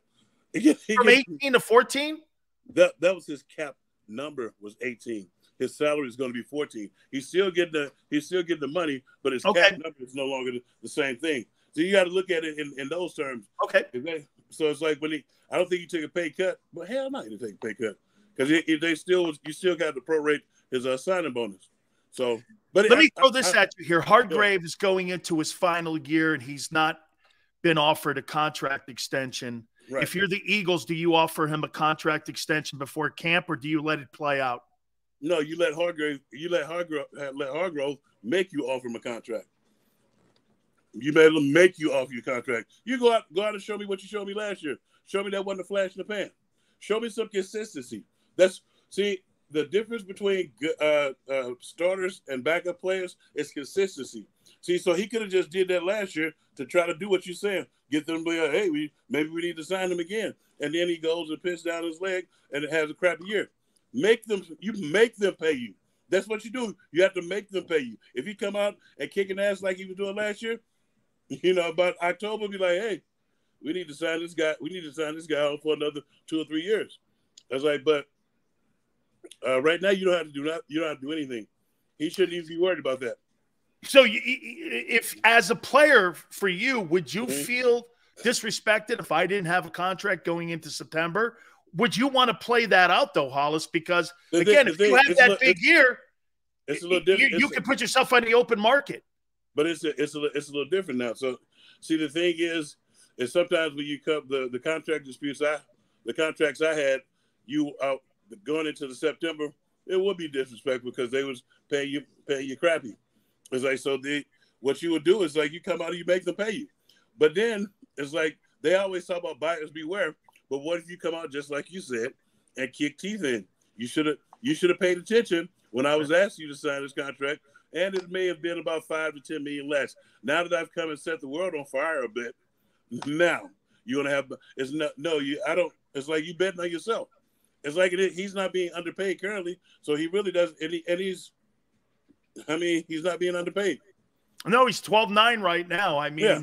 It's like if he was being underpaid, I could see, but he's not being underpaid. And if you just want some stability, if that's what you're worried about, create it for yourself. Create it yourself. Milton Williams' role for this team will be what this year? I think he'll be a bit of a swing man, kind of like he was last year. He was more like he played D tackle and he played. Do you see talent in him? Yeah, I see talent in him. I see a little bit more talent in him, and I think it's more the coaching and him becoming mature. It'll be. I'm hoping to see him mature a lot more and a more defining role. Get himself a more defining role. Because last year they played him at end, but they played him at tackle. They played him at end. They played him at tackle. But is that going to be your entire career, or are you going to get that defining role to where they talk about you in the same sense as they talk about Davis, Hargrove, and Fletch? Like you have to make the call. Hollis, the type of talent that they have on the team, especially in the front seven, is it more conducive to a 43-34? How do you see them utilizing all this talent? Because this has got to be the most talent that they've had. Or I would say this, I don't know, talent. How about depth that they've had since 17? What's it more set up for? Because look, I personally, you can tell me if I'm wrong. I don't think they're that deep at linebacker. Right. They're stronger in their fronts. So how do you see them utilizing this? Well, given the way that they've been deploying things, I kind of see it eventually. Like at some points during the season, they're going to have all three of those D tackles out there over the middle three, and you're going to have the DNs or the outside linebackers lining up over the edge and running like a true 50 or a 6-2 front, like where they're just taking everything away. But it's set up for a 4-3, a good 4-3, and it's like you can't do anything else. And a bear or a cub front, which the offensive line called a Navajo front. Just covering up the center, because most of the time the center is the weakest link.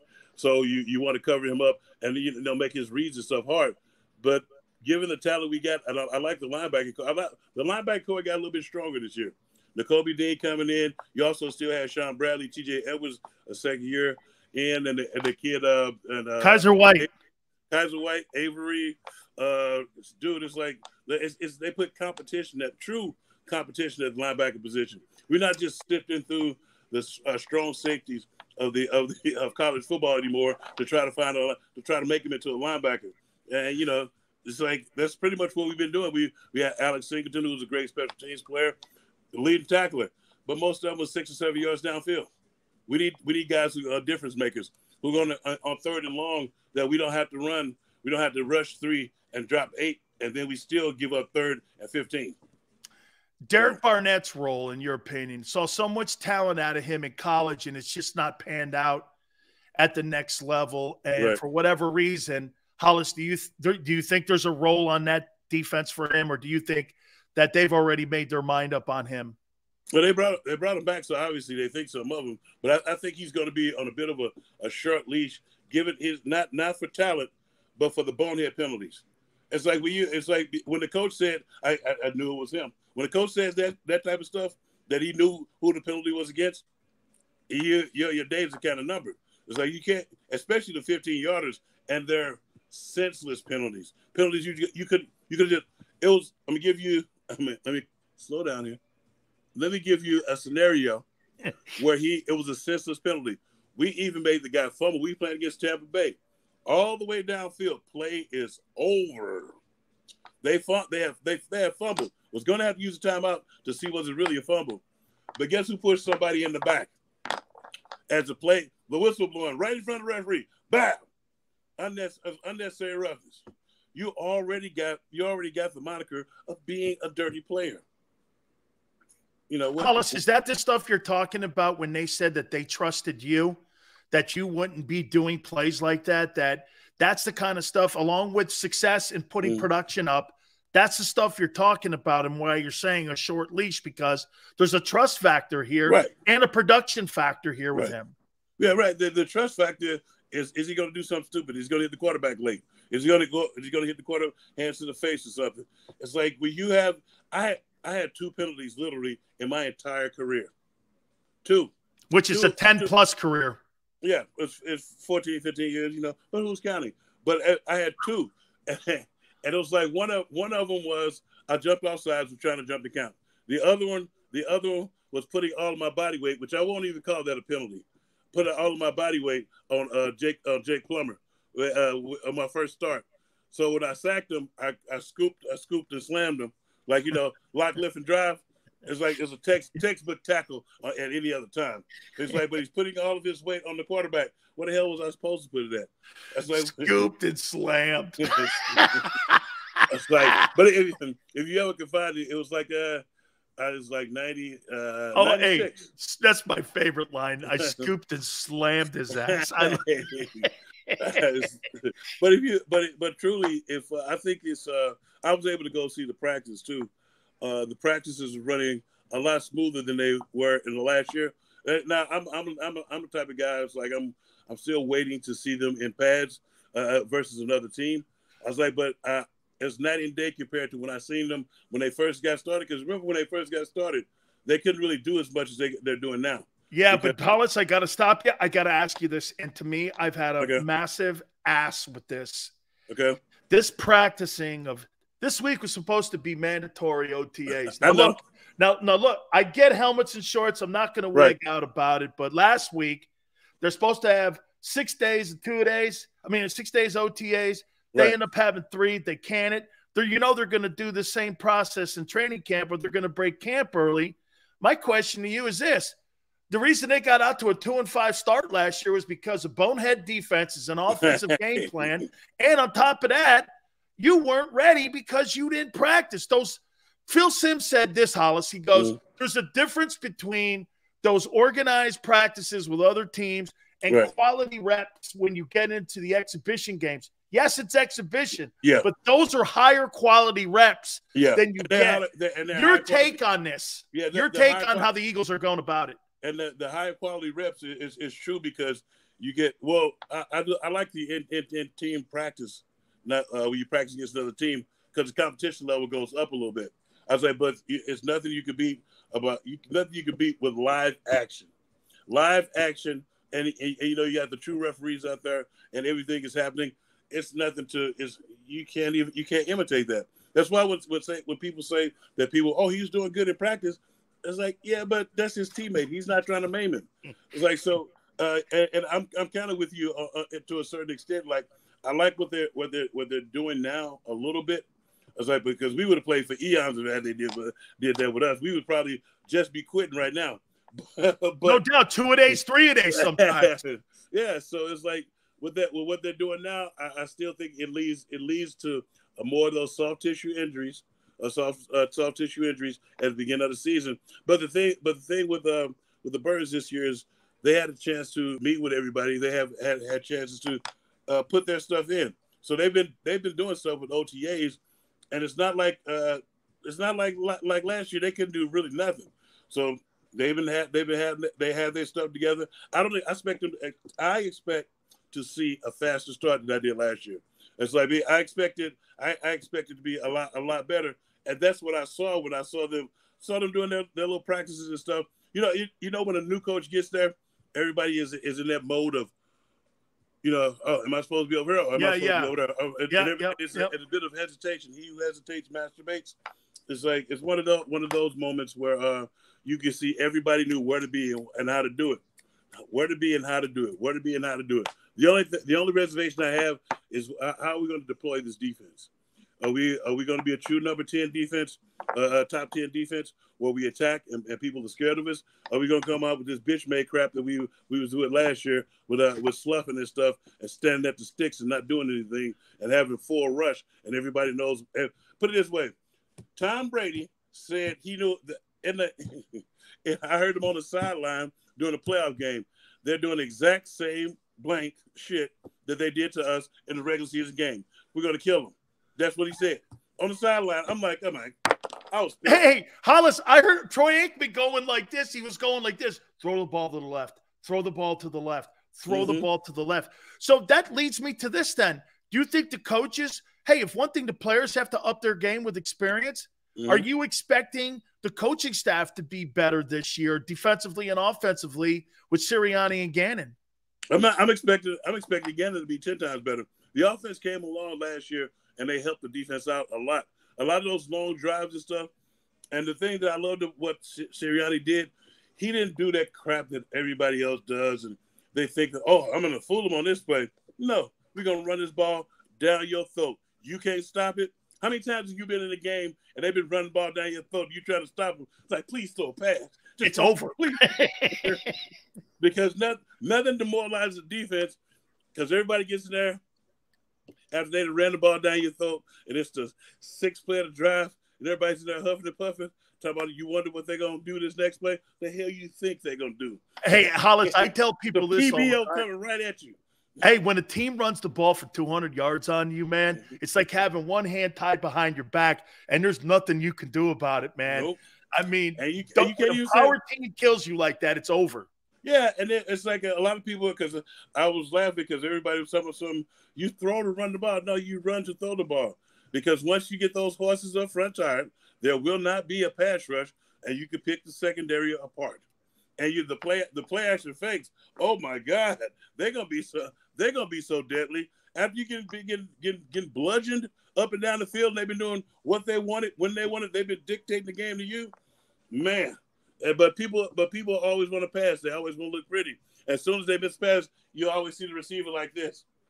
Like, what, you looking for a penalty? Go after the rock. You know? Hey, too much hype on this team? I don't know. I don't like the fact that like last year everybody was acting like chumps and stuff, saying we was gonna win four games. I distinctly said 9 or 10 games, and we was gonna get our ass kicked in the first round of playoffs. That was my distinct prediction, and I was like, I'm not expecting leaps and bounds. I'm expecting them to take a step up by winning a playoff game and making some noise and putting everybody on notice. And I think that in watching them and watching how they work, I don't think they're not paying attention. I don't think they're going to eat the cheese. Okay, well, I'm going to tell you something. I thought that when you were on last, I thought you were crazy when you said one thing. What's that? You said something about Andy Reid. And then get this. Mm-hmm. Tyreek Hill comes out 3 weeks later. Hang on. It goes like this. You know what, man? They just weren't being truthful with me. They never offered me a contract. And he goes, they were telling me one thing and doing another. And he kept saying how much this and that. And then every time I went to the guy kept going, Reed hasn't gotten back to me. Before you know it, I was out the door. And I went, shit, man, this is almost the same shit that Hollis Thomas told me, man.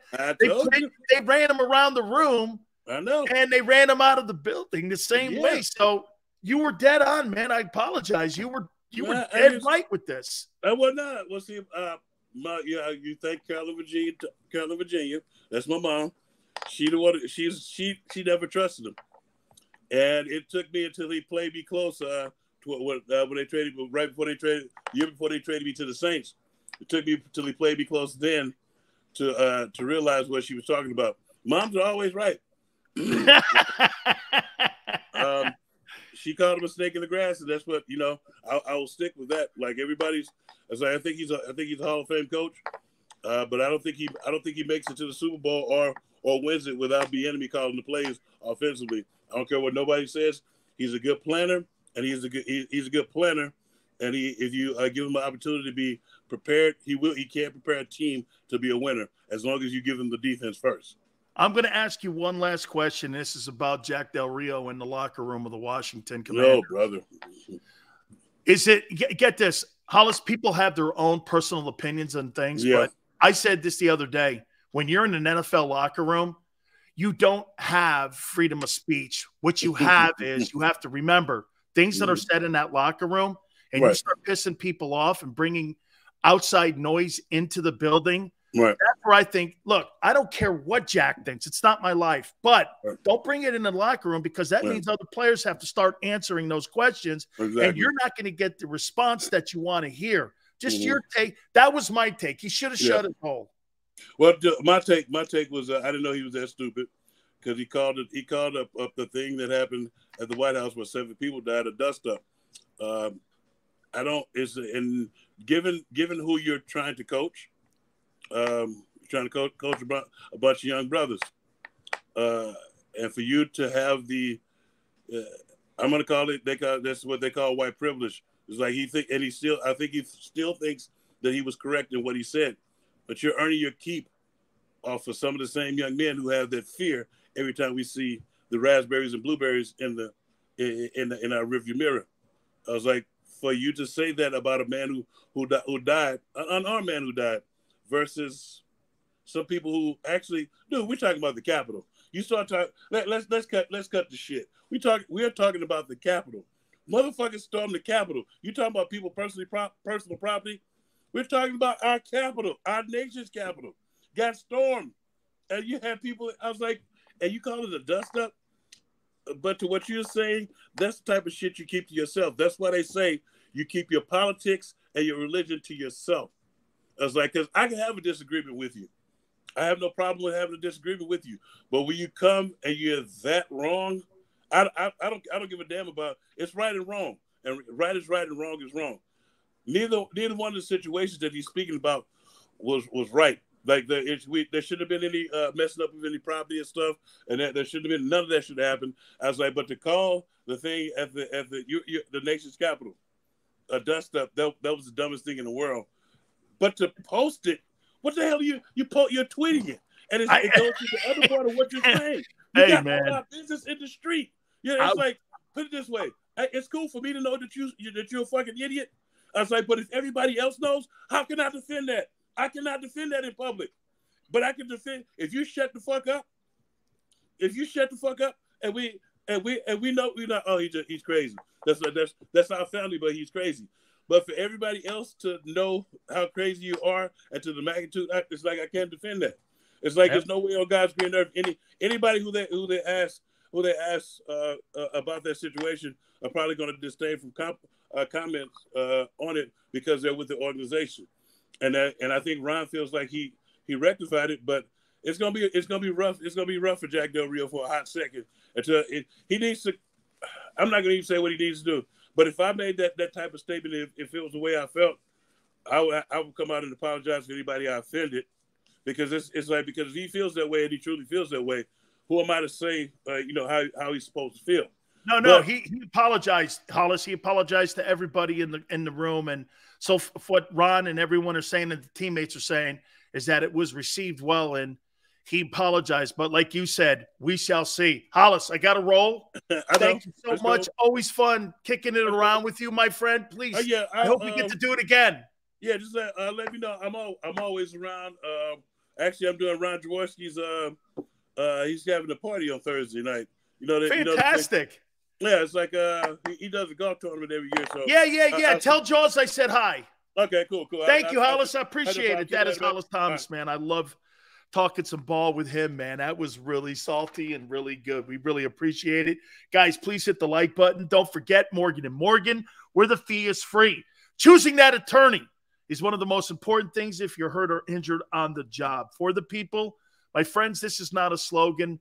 Morgan & Morgan lives by this line here, okay? For the people. Last 30 years, they've collected over $13.5 billion worth of compensation settlements for their clients. Over 800 strong attorneys and offices in Philadelphia, New York, and Florida.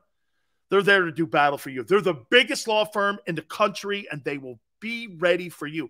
No such thing as a fender bender. Look, the call is free. 800-512-1600. That's 800-512-1600. Look, 24/7, 7 days a week. And when you call Morgan & Morgan, do me a favor. Tell them Big Sil sent you. After a car crash, the big insurance companies you see advertising on TV, they may try to downplay your case and might say it's only a fender bender or it's just a herniated disc. I worry that some law firms fall for this BS. Not us. We put ourselves in your shoes and ask, what would it be like to be in your pain for the rest of our lives? $1 million wouldn't be enough for me. There's only one Morgan & Morgan. ForThePeople.com.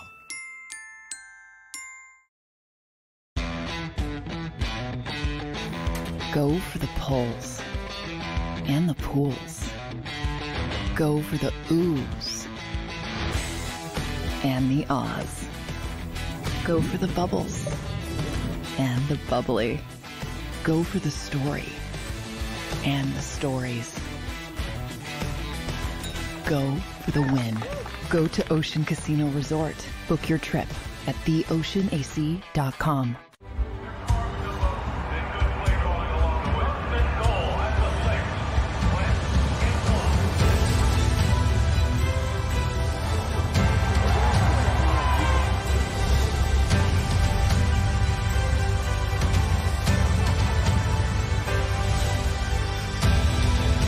Field of life, First Trust Bank is there for you. Champions on three. 1, 2, 3. Because Philadelphia dreams deserve a Philadelphia bank. At Stateside Vodka, every new customer gets the world's best rocks glass, free. You're telling me that bottle is cut in half? You could say that.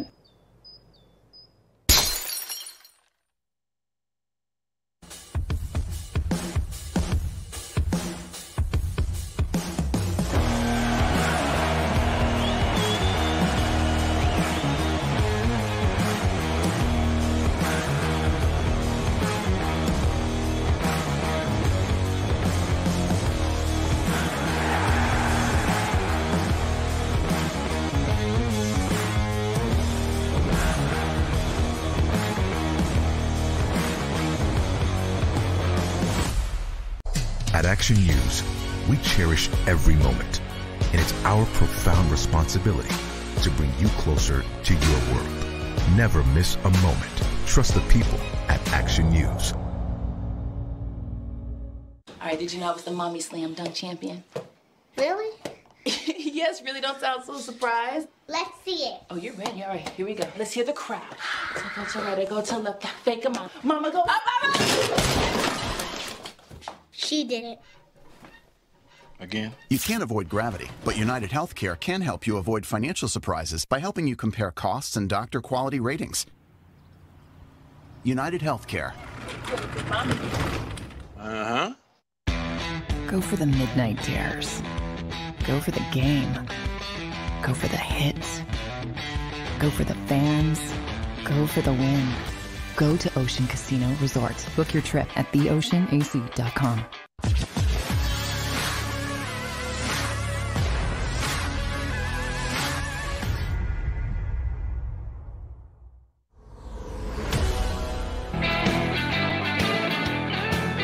Welcome back. Big Stills National Football Show. Appreciate you guys coming in. Please hit the like button. Thank you so much. Look, when I brought that topic up to Hollis, I was more so talking about the locker room.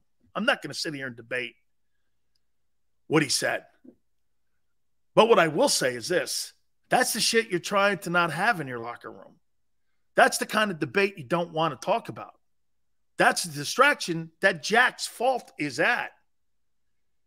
Don't bring unwanted conversation into your locker room. There's a task at hand. I don't want to talk about this topic. I don't want to talk. You see some of the topics you guys are talking about, I'm not bringing them up. That's not what I want in my locker room. That's Del Rio's mistake, is what some of you are. Do you see, you guys, Xander, this is the greatest example of a locker room, is the chat room. There's no difference from the chat room to a locker room. No difference. Zero. And some of the stuff you guys are talking about is counterproductive to winning. It has no bearing.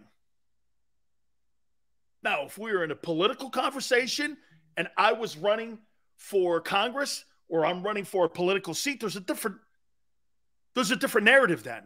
I'm trying to win a ball game. I'm trying to get trust in my locker room with my players that the defensive scheme that I'm putting together here, we're all going to be on the same page. Ronald, religion too. No, 007. No reason to be. It's all good. You guys made the example of what I was saying to Hollis by some of your comments. Some of you guys probably didn't like some of the things that Hollis said about that situation. That's exactly what I'm talking about. This match was lit by Jack Del Rio. And in an organization that doesn't need that, that's one thing I'm really proud of the Eagles this year. There's been no shit stories. There's been no stories of, like there was a couple years ago between Wentz and Doug Peterson and Howie and all that. All that stuff's gone. That's a different form of conversation and a different form of noise in a locker room than what we were talking about with Del Rio in the Commanders' locker room. But noise is noise. Why do you think people don't want Kaepernick in the league? It's not because no one wants to debate the story anymore. I don't want it in my room. I want to talk football. We're here. This is a professional football locker room. It is not a city hall. It is not a town hall on CNN or Fox. This is an NFL locker room, and our task at one thing. I tell you guys this all the time, and my wife says it too. Dude, your political beliefs, no one gives a shit. They barely care about your sports takes. Marcos, and by the way, so you know, you can have those political beliefs either side of the aisle. It's okay. You have every right in this country to believe any way you feel. It's what makes our country spectacular.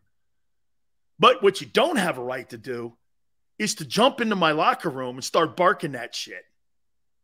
It'd be like somebody going into your place of business and start having a political rally for a particular candidate, and you don't support that candidate. I wouldn't want that in my building. I wouldn't. And then Del Rio has to go around apologizing. For what? Get this. Jack Del Rio is apologizing for what? He's apologizing because of the distraction he caused. But then he's got to lie and also say, hey, I didn't mean what I said. Because that's how you get it beat out of you. It's a shame. It's on him, though. He lit himself on fire. And like Hollis said, and he took to Twitter. It's one thing to be a jerk in your locker room and say something stupid, which we all have. It's another thing to tweet it out for the world to sit there. And then, you know, Twitter. So Twitter, it's not a science. People interpret everything you write differently.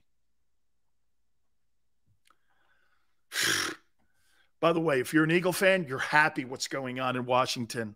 You should be cheering. You should be cheering what Del Rio's doing. Because you know why? Not that you believe or don't believe, but the more distractions for the Commanders and Wentz, the better. It's funny. People always go like this. You hope? Yeah, I hope that. I hope that Washington has 10 times more distractions. I don't give a shit what they want to have distractions over. They got enough of them with their owner. That's a beautiful thing. You ever notice the quietest teams in the room are usually the most successful teams? And the Eagles have been pretty quiet, having fun, talking about a great environment, looking forward to the upcoming season. A lot of question marks. It's really awesome. And look at Washington. Wentz. How is he in the locker room? Think about that for a minute. Wentz in the locker room, Del Rio in the locker room. Think about that. Self-inflicted wounds that Washington has brought on themselves with a quarterback they traded for, who's got locker room issues, and the defensive coordinator who just made locker room issues. It's a perfect world if you're an Eagle fan. You really think, hey, this will be the greatest job of coaching I've ever seen if Ron Rivera can weather this and they win. He'll be NFL Coach of the Year. So you bring in a guy with a locker room reputation of not being the best, and now you have a defensive coordinator that's apologizing in the locker room because he said some things that upset folks.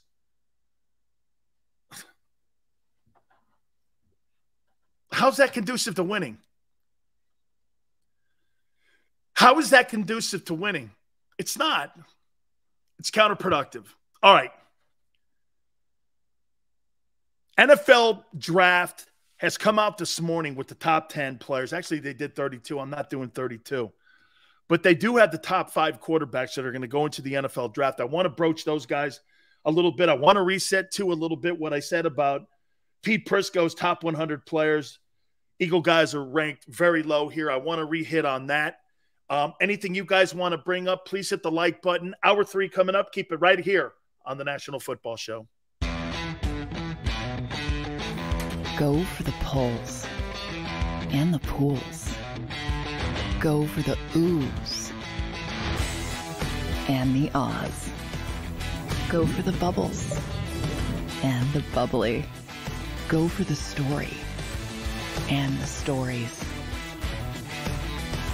Go for the win. Go to Ocean Casino Resort. Book your trip at theoceanac.com.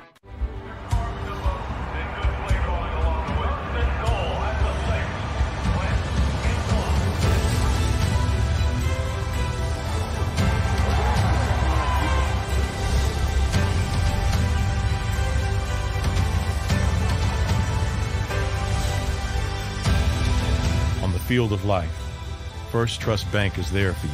Champions on 3. 1, 2, 3. Because Philadelphia dreams deserve a Philadelphia bank. At Stateside Vodka, every new customer gets the world's best rocks glass, free. You're telling me that bottle is cut in half? You could say that.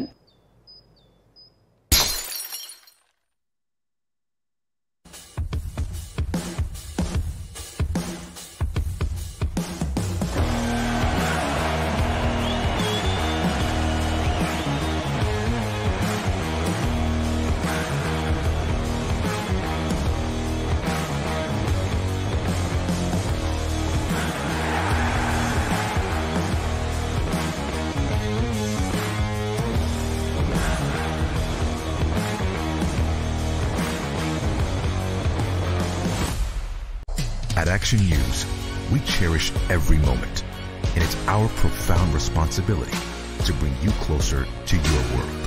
Never miss a moment. Trust the people at Action News. All right, did you know I was the Mommy Slam Dunk Champion? Really? Yes, really, don't sound so surprised. Let's see it. Oh, you're ready. All right, here we go. Let's hear the crowd. So go to right, go to left, fake 'em out. Mama, go up, up, up. She did it. Again? You can't avoid gravity, but United Healthcare can help you avoid financial surprises by helping you compare costs and doctor quality ratings. United Healthcare. Uh-huh. Go for the midnight dares. Go for the game. Go for the hits. Go for the fans. Go for the win. Go to Ocean Casino Resort. Book your trip at theoceanac.com.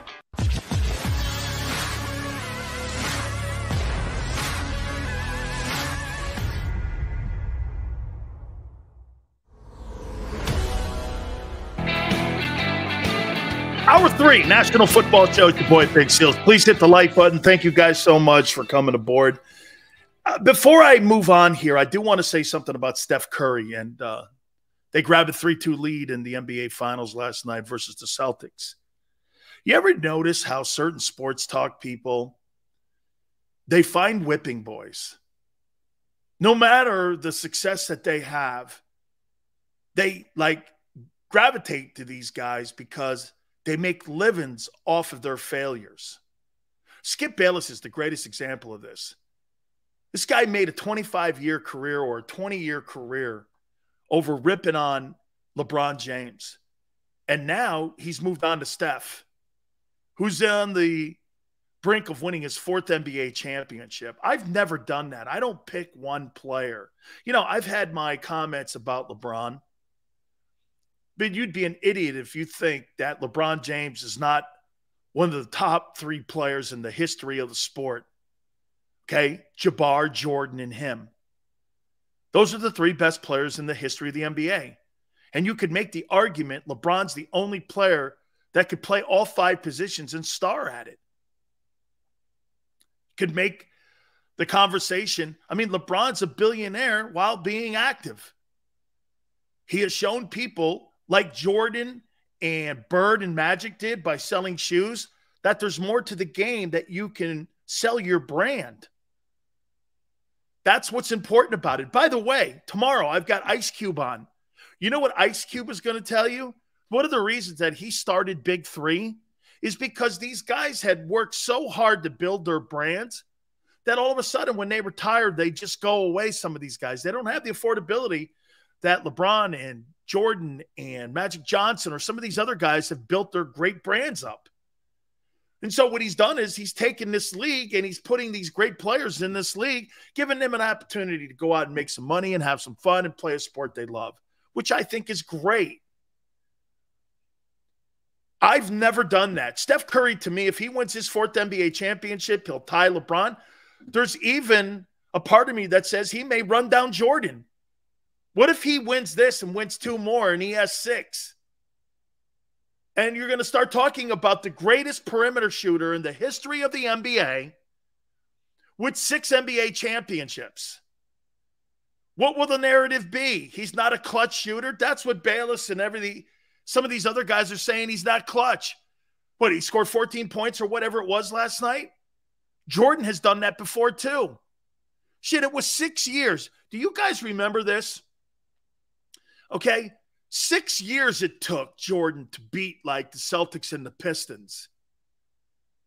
Not many people realize this. Isaiah Thomas has a winning record versus Magic Johnson and Larry Bird in the NBA playoffs. How's that distinction? And no one gives Isaiah Thomas credit for it. And he never played with another superstar. He didn't play with a top 50 guy on that team ever. Wasn't a top 50 guy on those Detroit Pistons teams that won back-to-back NBA titles. It was him. Joe Dumars was decent. Finney Johnson was good. Rodman, clearly not a top 50, one of the greatest rebounders of all time. I get it, and defenders. But they had the Rick Mahorns, the Lambeers. Those guys were really good players. They weren't top 50, though. Jordan played with maybe the greatest Robin of all time in Pippen. Tremendous. Those Pistons teams, I'll tell you something, Chris. The Pistons teams reminded me of the Flyers teams back in the day with Bobby Clark, the Broad Street Bullies. That's how they play basketball. They play basketball like Bobby Clark and Bernie Perrant's Flyers. That's how I looked at it. Eastside Monster. Been sitting here like 12 minutes waiting for you all to chill. Look what politics does. It's such a sinful thing. Politics is the worst thing in our country right now to talk about. Look at what it does. It divides sports fans. And I told you this before, guys. The one place where we're not divided is in a football stadium.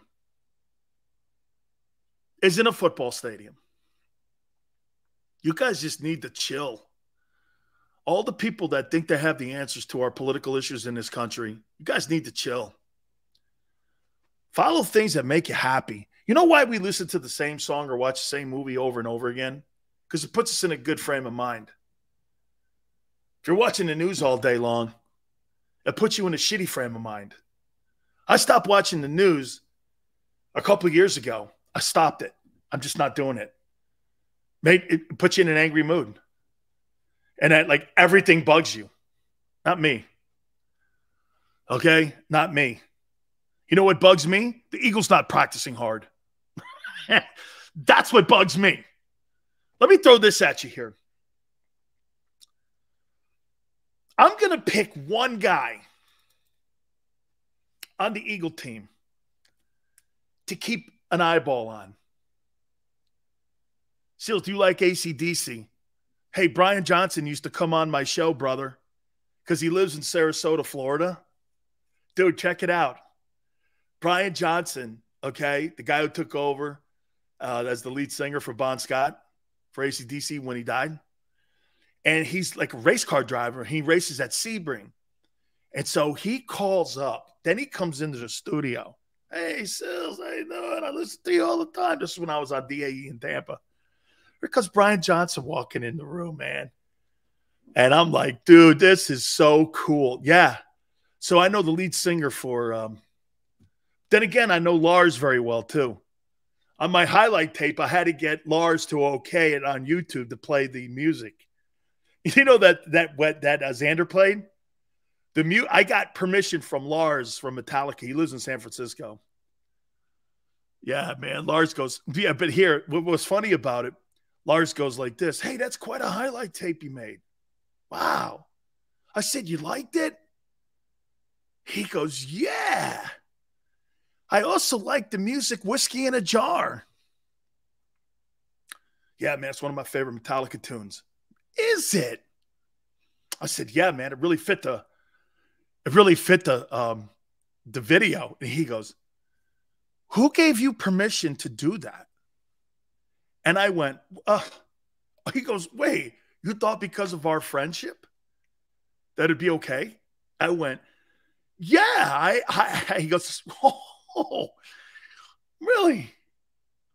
And so, like, I guess like YouTube, they weren't playing the music for a while until Lars and his company okayed it. Lars and like Hetfield own all the music rights to Metallica, and they watch his shit. Hey, W2. Yeah, man, and you should have seen me. I'm going like this. Hey, don't you think Whiskey in a Jar fits the highlights? And he goes, yeah. Who gave you permission? I went, well. He goes, oh, you thought our friendship that you could just put that on a 5-minute interview or a 5-minute tape? I go, yeah. He goes, really? Huh. What should I do about this? I went, he goes, look here. It's okay. Don't do it again. Don't do it again. CBS called me. Oh, you know that we've had Sean McManus. He got a call from the record company going, the highlights. Did you okay the highlights? Sean okayed I had to get the CBS people to okay the highlights. And I had to get Metallica to okay the music for that video. That's how crazy it got. I just thought we put it together. My friend put it together for me. We just used the video highlights and the music, and it was cool. The hell did I know? I got a call from CBS, and I got a call from, I think it was Electra or somebody. How's that story? Lars himself calls me, man. Hey, man. Hey, how you doing, man? I haven't talked in a couple of months. What's going on, bro? I'll be up in San Fran in a bit. He goes, great. Well, grab a bite. I'd like to talk to you about something now, though. I go, what? He goes, who gave you the permission to play Whiskey in a Jar on your highlight reel? I couldn't come up with anybody because I had the guy right there. And he goes, did you tell people that I gave you permission? I go, no, I didn't do that. I didn't do that. He goes, that's the only reason I'm going to let this go, because you didn't do it, because they said when you asked him, he goes, you just didn't know. Yeah, because I said, no, I was never going to put my friendship on the line. Yeah, hey, Big Chris, really, I got a really hard lesson. Hey, I got a really hard lesson, man, in business right there. Oh, my God. Friendship and business did not mix right there. Hey, Chris, they did. They would play the video, but they wouldn't play the music until Lars okayed it. Lars okayed it himself, and that's why you could play the music now and why the music's played on it. Yeah. For like 2 months, the music wasn't played. Oh, man, Sir Lars is a spectacular guy. Called me right out on it, too, man. My wife said, it's like right before we eating dinner. I go, Lars, my wife's like, hey, tell him I said hi. And then she's hearing the conversation. She's like, you dumbass. You dumbass. You didn't ask him. She's saying this in the background. You didn't ask him. No, I didn't. Yeah, oh, man. Oh, Headfields. You know what? Gravy, he's really quiet in person. He doesn't really talk a lot. Pharrell and I, do you remember the album Reload? If you remember the album Reload, did you call Morgan and Morgan? Thank you, Ron. We went down, and Pharrell had the bench going at the time. And I was on KMBR, and I had taken over for Scott. And Scott and I are friends, dear friends. And, hey, Gravy, check this out, though. So they premiered Reload on Pharrell's On the Bench. And we were all there. And we simulcast my show, Sports Phone 68. And so on my show and Scott Pharrell's show, Pharrell on the Bench, we were beaming a brand new album out called Reload. Yeah. Yeah, remember Napster and all that? Yeah. Man, I love Metallica. Those Metallica guys. Hey, Alice in Chains guys. Unfortunately, the guy passed away, the lead singer, but all those dudes knew one another. Really great guys, man. That was a great time when I was on at KMBR. It's really great. All right. Let me get back to where I was going with this. I want you guys to pick one guy that's not a frontline star on the team that you're going to keep an eye on this year. I'm going to give you my guy here in a minute. Who is the one guy that you think could have a breakout year and a guy that's kind of flying under the radar for the Eagles? Who's that one dude? By the way, I'm going to get to those NFL top picks and quarterbacks here in a minute. Give me one Eagle guy that's flying under the radar. Marcus Epps, Jalen Reagor. God, you're only hoping. Milton, Goddard, Pascal, Quez, Milton Williams. Wow, you guys haven't named my guy yet. Yeah, Reagor. Thank you, Philip. Wow, hey, Philip, you fooled me. Quez, Gainwell, Miles Sanders, Dean. Epps is going to have a lot of eyes on him. He surely is. Josh Sweat. Love it. There it is. Chris DeFollow.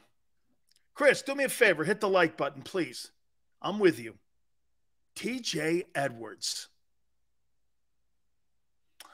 I got to tell you something about where TJ Edwards' mind has to be right now. Let me tell you this about TJ Edwards. So they drafted Nakobe Dean to upgrade the linebacker position, right? If you're TJ Edwards going into the 2022 season, aren't you doing this right now? They just think I'm a good player. They don't think I'm exceptional. They don't think I'm anything. They just think I'm solid. They just think, what does Ronald say? He's steady. Man, my entire objective would be this. every time Nakobe Dean or anybody else steps on that field as a linebacker, I am going to outplay every single person that plays the position of linebacker on this Eagle team. And I am going to, at the end of the year, when everything is said and done, have had the best year of any player in the group. That, to me, is the guy that I love on my football team. I played like that. I had a guy next to me in Jerome Brown that was everything, and rightfully so. I saw him in a game against Oklahoma destroy a football team. I mean, I've never been on a field with a guy, professionally or collegiately, where a guy just destroyed a team single-handedly. 20 tackles, an interception, a sack. He broke Aikman's leg. 5 tackles for losses, a blocked field goal, 8 TFLs. I was in, I'm looking at him going, you got to be kidding me. It was so dominating. We made T-shirts with Jerome with his pants down, taking a shit in an Oklahoma helmet, and we all wore them after that. I'd never seen anything like it. He systematically destroyed. He broke Troy Aikman. The reason Troy Aikman was a first-round draft choice is because Jerome broke his leg in Norman, and he transferred to UCLA. Then they put Jamal Holloway in, which is even more of a nightmare. Just the story. But, man, you know what I wanted to do? And I did. I wanted to outplay Jerome, and I did. More tackles, more sacks, more tackles for losses, more solo tackles, more hits on the – I had them all. And it made me a better player. I mean, if I can do things that he was doing, I knew that I would have a great year. He was my benchmark.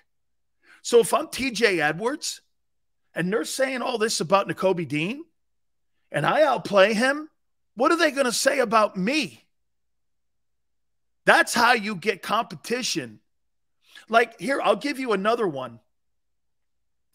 So if I'm Devontae Smith and I see A.J. Brown getting all that money, do you know what I'm thinking to myself? My number one objective is to have more catches and more yardage than him and more touchdowns than him. I want to completely outplay him. Do you know what that creates? That creates competitive edge on your team. You've got this at multiple positions. If I'm Jordan Mailata and I look down the line and I see Lane Johnson and I see how everyone looks at him as an all-pro and a Pro Bowl guy, I want to outplay him. I want to be better than him. If I'm Hargrave, hey, I'm going to outplay Fletcher Cox as much as I possibly can. Look at all of the – hey, James Bradbury? James Bradbury has to be in the Eagles secondary doing this now. Darius Slay made the Pro Bowl last year. I'm on a 1-year deal in Philly. Not only am I auditioning for the Eagles, but I'm auditioning for 31 other teams. And I'm going to go out, and every single time that I step on a field, because people said last year was a shitty year for me, and it was. Let's be real. He wasn't good last year. The year previous to that, he was a Pro Bowler. So he's got Pro Bowl capabilities. Agreed. Players can have bad years. We see it all the time, especially in bad situations. So if I'm James Bradbury, my number one job is to outplay Darius Slay. There are so many great battles internally for the team. All friendly. I'm not talking about talking shit to each other. I'm talking about wanting to be as competitive as possible. Jerome and I used to fight over tackles in film after a while. I got that tackle. No, I got that tackle. Butch Davis used to go crazy because we would sit there and go, but it was competitive in a friendly way. Competitive in a friendly way. GT says, Sills, what do you think about Terry McLaurin not showing up to mandatory camp with the Commanders? GT, it just goes down the line of what's going on with the chaos in that organization. You got a wide receiver bitching about the money that's being thrown around right now, and he sees the money. You just had a defensive coordinator act like an ass in a locker room, and you brought in a guy who's got questionable issues in the locker room with Carson Wentz. If you're an Eagle fan, like I said, you couldn't ask for a better situation. Your top wide receiver, offensive skill set guy is holding out. Your coordinator's made a tool of himself, and you got a quarterback you're not sure of. What more could possibly go wrong in Washington? They haven't even played a game yet. If I am Ron Rivera, dude, you need to clean this up. The Washington Commanders are a train wreck, and your owner's going to have to testify in Washington for an unhealthy work environment. How do you win? How can you be competitive when shit runs downhill like that? The Commanders, man, I mean, right. Name me one thing good about them that you've seen over the last 2 years. Now they want to get a new stadium. Of all the teams that don't deserve a new stadium, they're number one. They have sucked under the ownership of Daniel Snyder. They've not won. They've been like the Raiders of the East Coast. The Raiders are at least starting to win now. You can say whatever you want about John Gruden, but he did right the ship. Okay, he did. And the worst organization next to the Jets has been the Washington Commanders. The Commanders. Right, the name sucks even. I do dig the helmet. Okay. Which, hey, King, it's an awful place. How in your right mind do you think that place is going to be in line to think about focusing on winning? That's why when I bring up the Del Rio stuff, I'm not talking about the political angle of it. I'm just talking about the dumbass angle of it. You don't need anything else to take you off of your objective. You're in that building to win football games, not elect people or to talk about what's going on in Washington. You are not there for that. You know that line when Laura Ingraham said to LeBron, shut up and dribble? It's almost appropriate. Shut up and do your job. That's what she should have said. Just shut up and do your job. You're hired to be a basketball guy. Now, look, you want to be a political guy? Do it on your own time. Fine. Don't bring it into my locker room. Just do your job.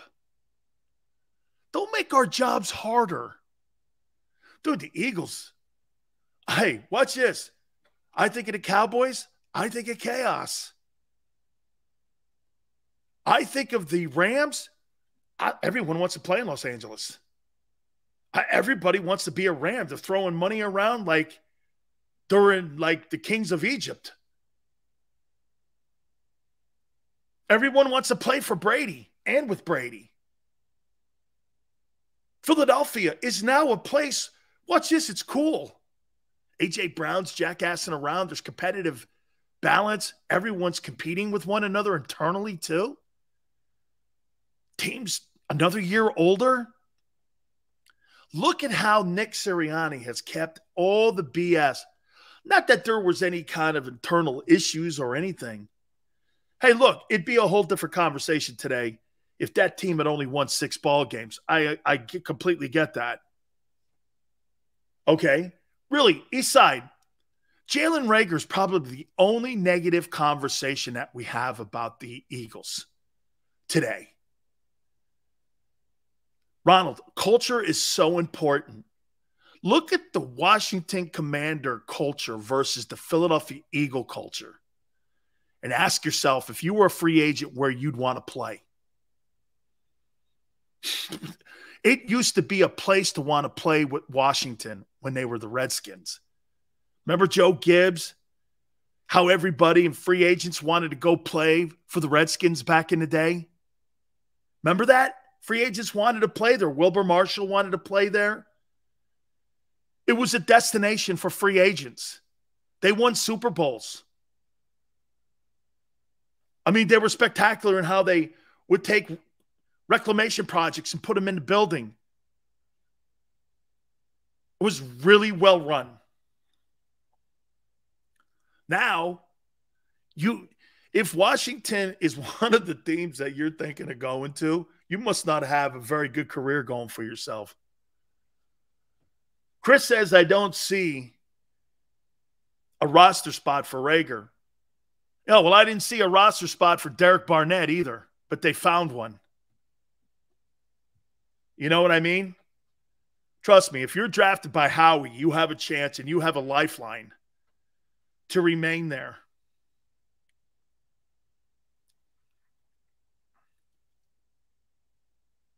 Philip, it's a comment and it's an analogy. Don't make more of it. It's not, it's just a comment. Holy cow. Crazy.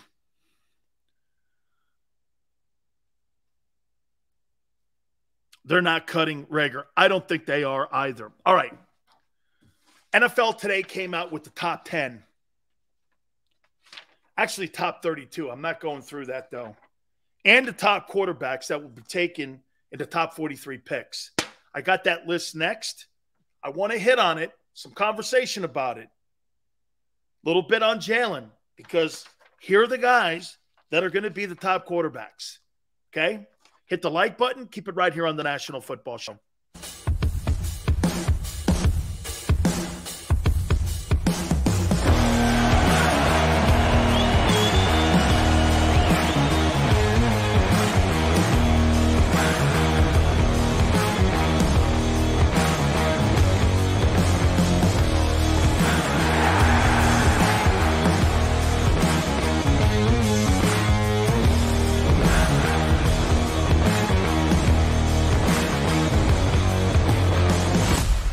When choosing a lawyer for your injury case, you may ask, does the size of the law firm matter?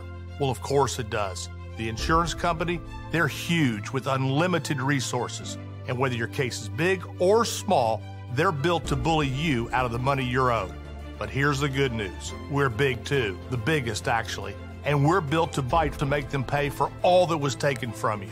Size is our strength. There's only one Morgan & Morgan, forthepeople.com.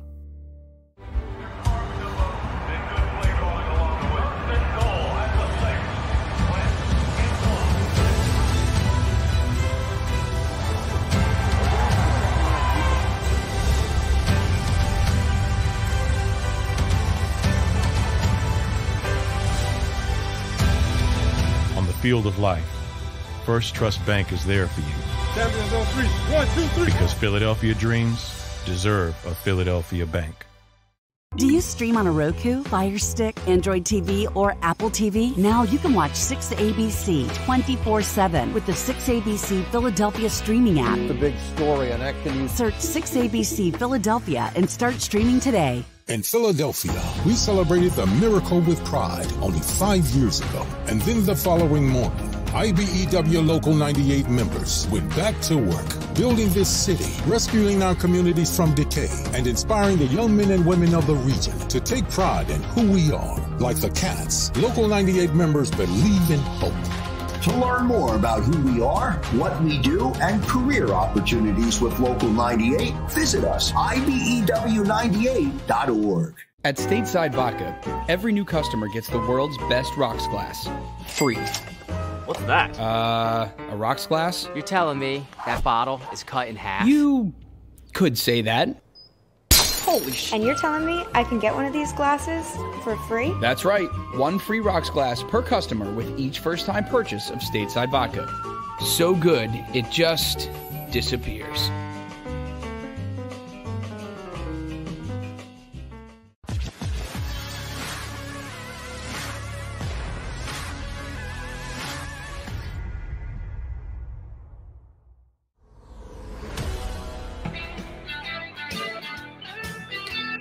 Welcome back. National Football Show. Sileo here. Appreciate it. Hey, guys, do me a favor. Hit the like button. Eastside Monster and Chris. Put him at punt return, Devon Allen. Is it Devon Allen? Put him as the punt returner. Yeah. Maybe that's why Howie brought him in, to be the punt returner. Man, if that guy can catch a punt return or a kickoff return, and you put that guy with that 4.2 speed out there, hey, I would give this a shot. How about that, man? Yeah, right? Put him out there like that. I'm good with that. Well, hey, gaming, he'd be better than anything that Jalen Reagor could be out there. Was he in college? I don't remember him, what he did at Oregon. Question is, can the kid catch and take a hit, Sills? My wife said the same thing, dude. Hey, listen, I'm friends. I don't know if you guys remember this name. I'm going to throw a name out at you. And I knew him very well. His name was Ronaldo Nehemiah. And Skeets Nehemiah went to Maryland, and he used to come back and train with a guy named Frank Costello at College Park my freshman year. And there's Nehemiah. He was the first hurdler, 110, to go under 13 seconds. I think he did a 12.97 in Munich. And Roger Kingdom's also a friend of mine. Roger Kingdom, get this. Ronaldo Nehemiah only has 2 losses, and they're in the U.S. qualifiers to Roger Kingdom. Losing to Ronaldo Nehemiah. Skeets Nehemiah, man, was a phenomenal hurdler. He just couldn't win the gold, and Kingdom won the golds. And Roger got an opportunity to play with the 49ers. And after getting hit for a couple of years, he was like, I don't know if this is my deal here. Okay. I mean, right? He can run, though, dude. He can run. Gravy says, Sills, what's the consensus with your NFL buddies on the Eagles this year? I brought that up. I'm going to get to my NFL draft this year. Gravy, you missed it in the first hour. Hey. Pete Prisco of CBSSports.com ranked 100 players in the league, top 100 players. Top 100 players. Jordan Mailata, 75. Darius Slay's 85. Lane Johnson's 90. And A.J. Brown's 94. Those are your highest-ranked players by a guy who's considered to have a lot of push at CBS. Third fastest time, Chris, in high hurdle history is quite a statement. Quite a statement. So, Gravy, the consensus is there's a lot more question marks when it comes to the Eagles than people are saying inside the city. More of the national folks are looking at it like this. Well, the quarterback I'm not sure of. The defense wasn't very good last year. Against good, and you didn't beat any good teams last year. You didn't beat a team with a winning record. That's the consensus, I think. But they do think they've improved a lot. He's an Eagle hater? Man, I don't know. 4 guys, 75 to 94. That's not very good. And I don't know. I'm going to have to agree with that. Slay, 85? I know. You mean to tell me he's not one of the top 20 corners? And that's another thing. Gravy, think of this for a second here. They're not saying that the Eagles have one player on that roster right now who's a top 10 guy at any position, including A.J. Brown.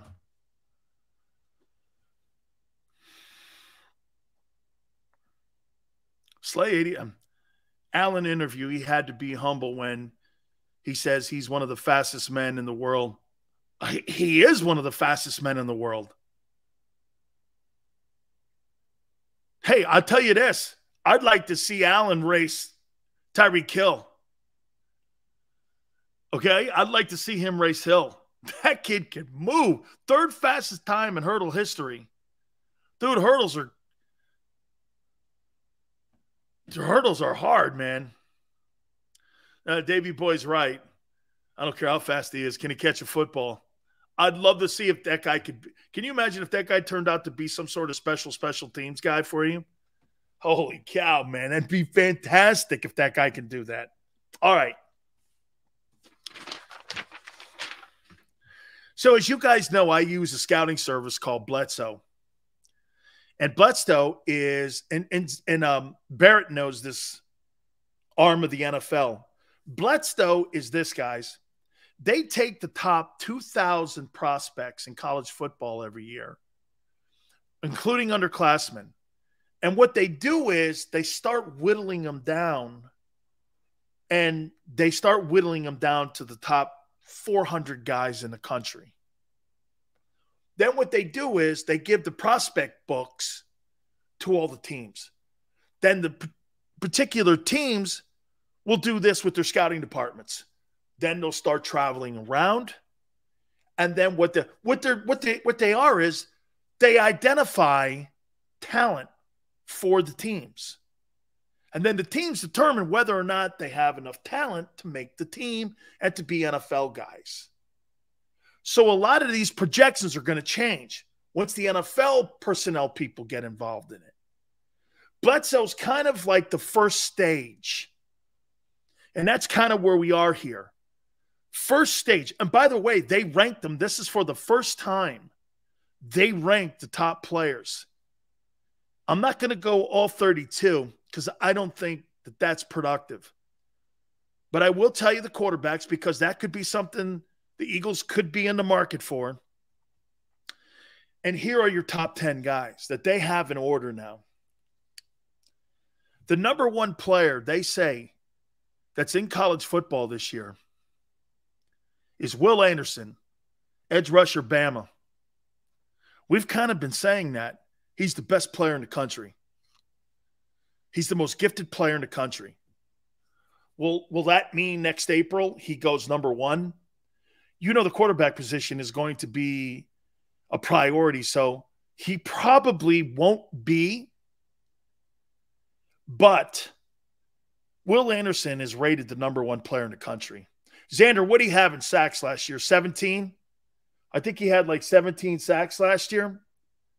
I mean, if he had gone in this draft this past April, he'd have been the first player taken instead of Walker from Georgia. He'd have been the number one guy. He's 17 and a half. Big, rangy kid. That guy is a beast. I would say this to you. Will Anderson, Xander may fight me on this. Will Anderson is going to be Nick Saban's greatest Bama defender he's ever had. Remember I said that. Will Anderson is his best defensive talent he's ever had. And that says a lot. Now, I'm even talking LSU. This kid here is his best player on defense. C.J. Stroud is ranked number 2. Quarterback, Ohio State. There's a part of me that's going to say something here that I thought I would never say. Okay? It will be, Xander. Quarterback will go number 1. That's why I said this will change. This may be the only quarterback that Ohio State's ever produced that I may actually endorse to be drafted. Number 3, Jalen Carter, defensive line, Georgia. This kid, with all those great Georgia players that they had last year, is right there with every other one of them. He is another great-looking player. Kirby Smart has done a whale of a job, okay, a whale of a job at recruiting on defense. So that's his forte.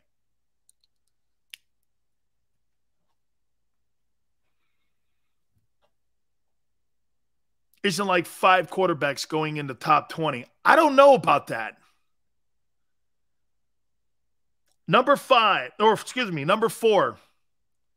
This shocked me. This is not my rankings. These are Bledsoe's. Bryce Young, quarterback, Alabama. The 4th rated player going into the next April draft is Bryce Young.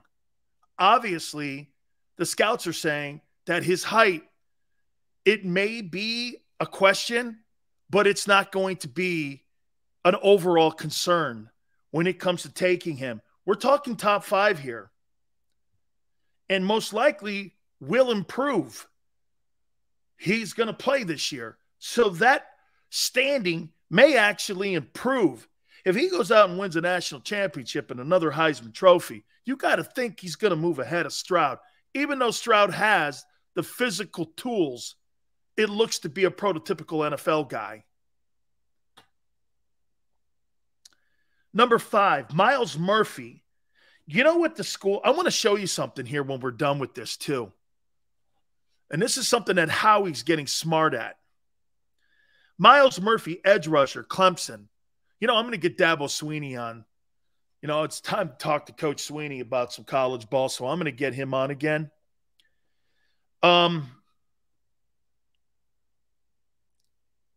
They're saying that this kid here is another one of these great defensive linemen coming out of Clemson. Puts out some great football players. Dabo recruits Clemson like an SEC team. Do you know years and years ago, Clemson was in the Southeastern Conference? I know, isn't that crazy? They were an SEC team. They petitioned to get out of the SEC to go into the ACC. This was like back in the 80s, I think it was, early 80s. They were at one time an SEC team. Will Levis, quarterback, Kentucky, number 6. A lot of people love this kid. A lot of people are saying he could be the number 1 overall selection in the NFL draft. Kayshon Boutte, wide receiver, LSU. There they are again. This kid's a baller, man. I don't know what they do at LSU, but let me put it to you this way, man. Ed Ogeron, if you ever wanted to get talent into your football program, you hire that guy. Because Coach O is going to bring him in. This kid, they're talking Justin Jefferson shit. Number 8, Trenton Simpson, linebacker, Clemson. Clemson had a down year, and they were 10-3 last year. That's a down year. Like at Bama.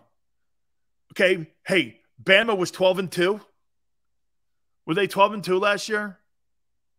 Right, they got beat by A&M, and then they got beat by Georgia in the title game. I think they were 12-2. That's a down year. I love that. Hey, what's your down year? Yeah, man, we have to rebuild. We're 12-2. Most teams would kill to win 12 games in a season. I have. You're 12-2 and you rebuild. Dude, we were 10-1 and we were rebuilding. It's crazy when you're in that kind of place and you're like, hey, you're 10-2. Or you're like 12-2. You're rebuilding.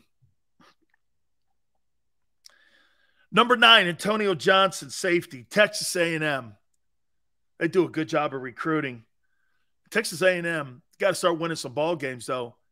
Hey, Dumbo Fisher, dude, he makes $8 million a year. Got to start winning some big games. They beat Bama last year. That's a big game. That's a big game. But now you got to start beating some meaningful games. SEC title games, national championships.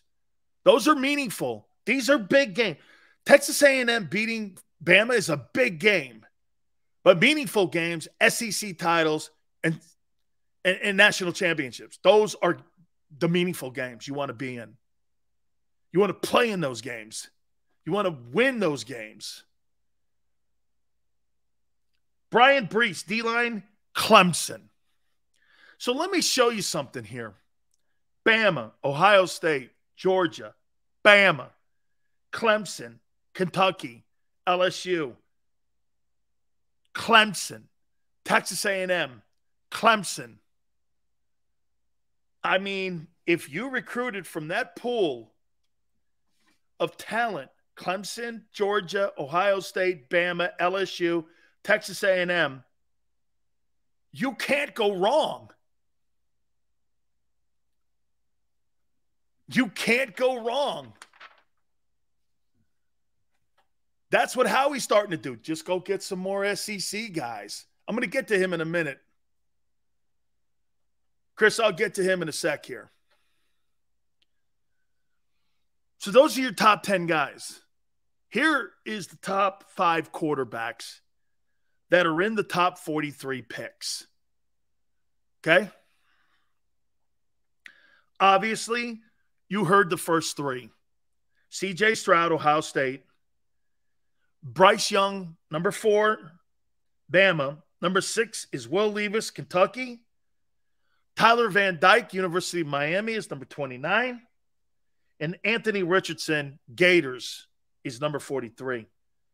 Those are your top 5. Could there be as many as 6 go in the top 32? Yes, because of the importance of the position. Van Dyke, it could move up. Okay?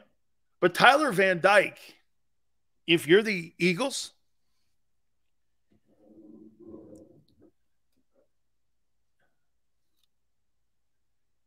Howie, give me a call.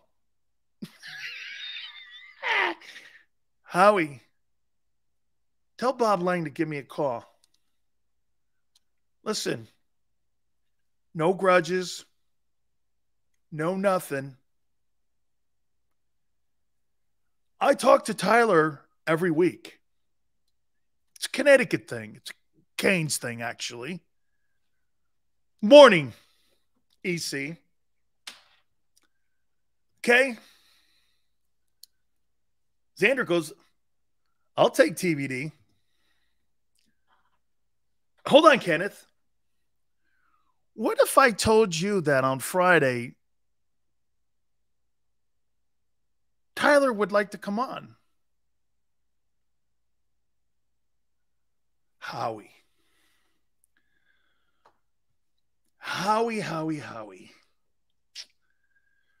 Oh, in the end, how they need me. Howie, I told Bob Lang, too, to watch this segment of the program. Bob. You know Tracy's my boy. Tyler Van Dyke loves the Eagles. He's from Connecticut, so it's not that far a drive up 95.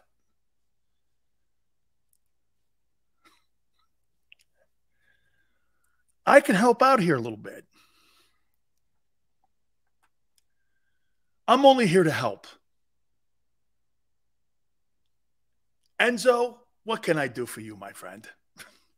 You know, one day your Don may not call on you, but when that day does come, I may ask for a service.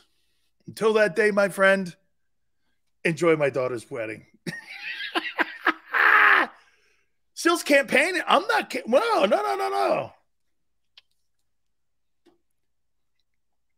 Sil's doing pretty. Hey, wait, whoa. Kenneth. Tyler goes, what are the fans like? Fantastic. What's the stadium like? I go, been there 10 times. It's spectacular. In this little sports park, they got Wells Fargo right there. It's really dope, actually. And actually, they got a shitload of parking there, a lot of tailgating. It's pretty cool. Actually, I actually like where the whole thing's set up. Army-Navy loves it there. James says you should be a salesman. I am. I sell myself every day. Still's trying to get in the agent game. Oh, no. You know what Tyler asked me, though? Sills, can you hook me up with some people down in my, I go, yeah, I got just the folks for you. Why don't you go over and see my friends over at the Fountain Blue? Fountain Blue follows me on Twitter. And that's my destination of choice when I stay in Miami. So he goes over there, and the general manager goes, we've been expecting you. So they're going to try to sign a nil deal with him to help them out promote the hotel. Tyler texts me back. He goes, damn, I went there. I drove there with my buddies. I was like, yeah. He goes, any place else? I go, yeah, try Quarterdeck, too. Those are my friends, too. They own 10 of them down there. Allison goes, we love your accent. Why? Because I sound like I'm from South Philly. That's why. No. Chris, Van Dyke makes more money than Hurts. He makes more money. Thank you, Allison. I appreciate it. Thank you. Love the plug you just slipped in. Free room. Gravy. What? I don't mean. Quarterdeck, wings, clams, and beer. Absolutely. They're good friends of mine. So, let me text him. Hang on for a second here. Hey, Howie, can you hang on for a minute?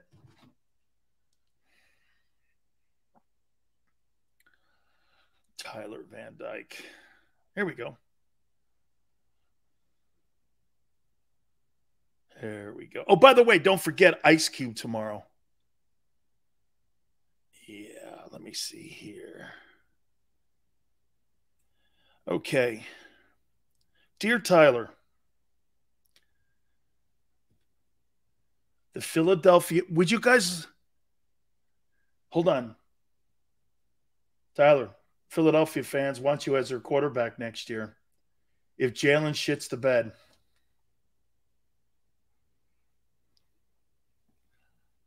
Send. See what he says. Howie, I'm here to help. I'm here to help. I'm a helper, not a herder. No. Oh, in case some of you are asking, Sills, your connection with UM? I'm a legend at that place. I'm a legend at that place.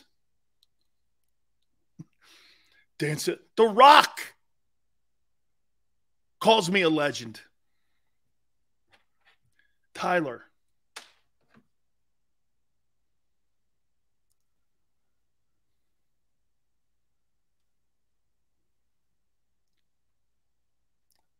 Be an honor to play in Philly. Wow. See, Howie, how easy it is? See, Howie? Simple. Bob? Simple. Kid who's going to be a top 15 player taken, who's a Heisman Trophy candidate, 6'4.5", 235 pounds, has a cannon for an arm. Has an old lineman on the team, too, who's going to go in the top 20 picks. Watch this. I'm going to be the middleman here to help in case we need to, work something out here. By the way, I'll invoice you later. I'll invoice you. And by the way, all of Utes that are in here watching, I'm going to bill all you too. But then again, you guys pay the bill every day by hitting the like button. See, Sil's already trying to push Hurts out the door. Stop, Sills. I'm getting excited. Dejan, Sills is daydreaming right now. Sills is losing Florida talent to UFFSU and outside the state. Yeah, not with Mario in the building. That's coming back. Why don't you get Tyler on the show? Well, James, why don't we? Why don't we, James? Hey, before we run through the tape here, I want to thank everybody for coming along, including Howie Roseman and Bob Lang, and I'll do my best because I'm here for everybody in Philly and the NFL world and football world. I'm a helper. Ice Cube tomorrow, 3:30. Should be a lot of fun. Please hit the like button. Hollis was not Lenny Dykstra, but he was salty. That was a fun interview with him, too. We did that in hour number 2. Please go back and watch it. Till tomorrow, 3 to 6 Eastern. We'll see you on the flip side.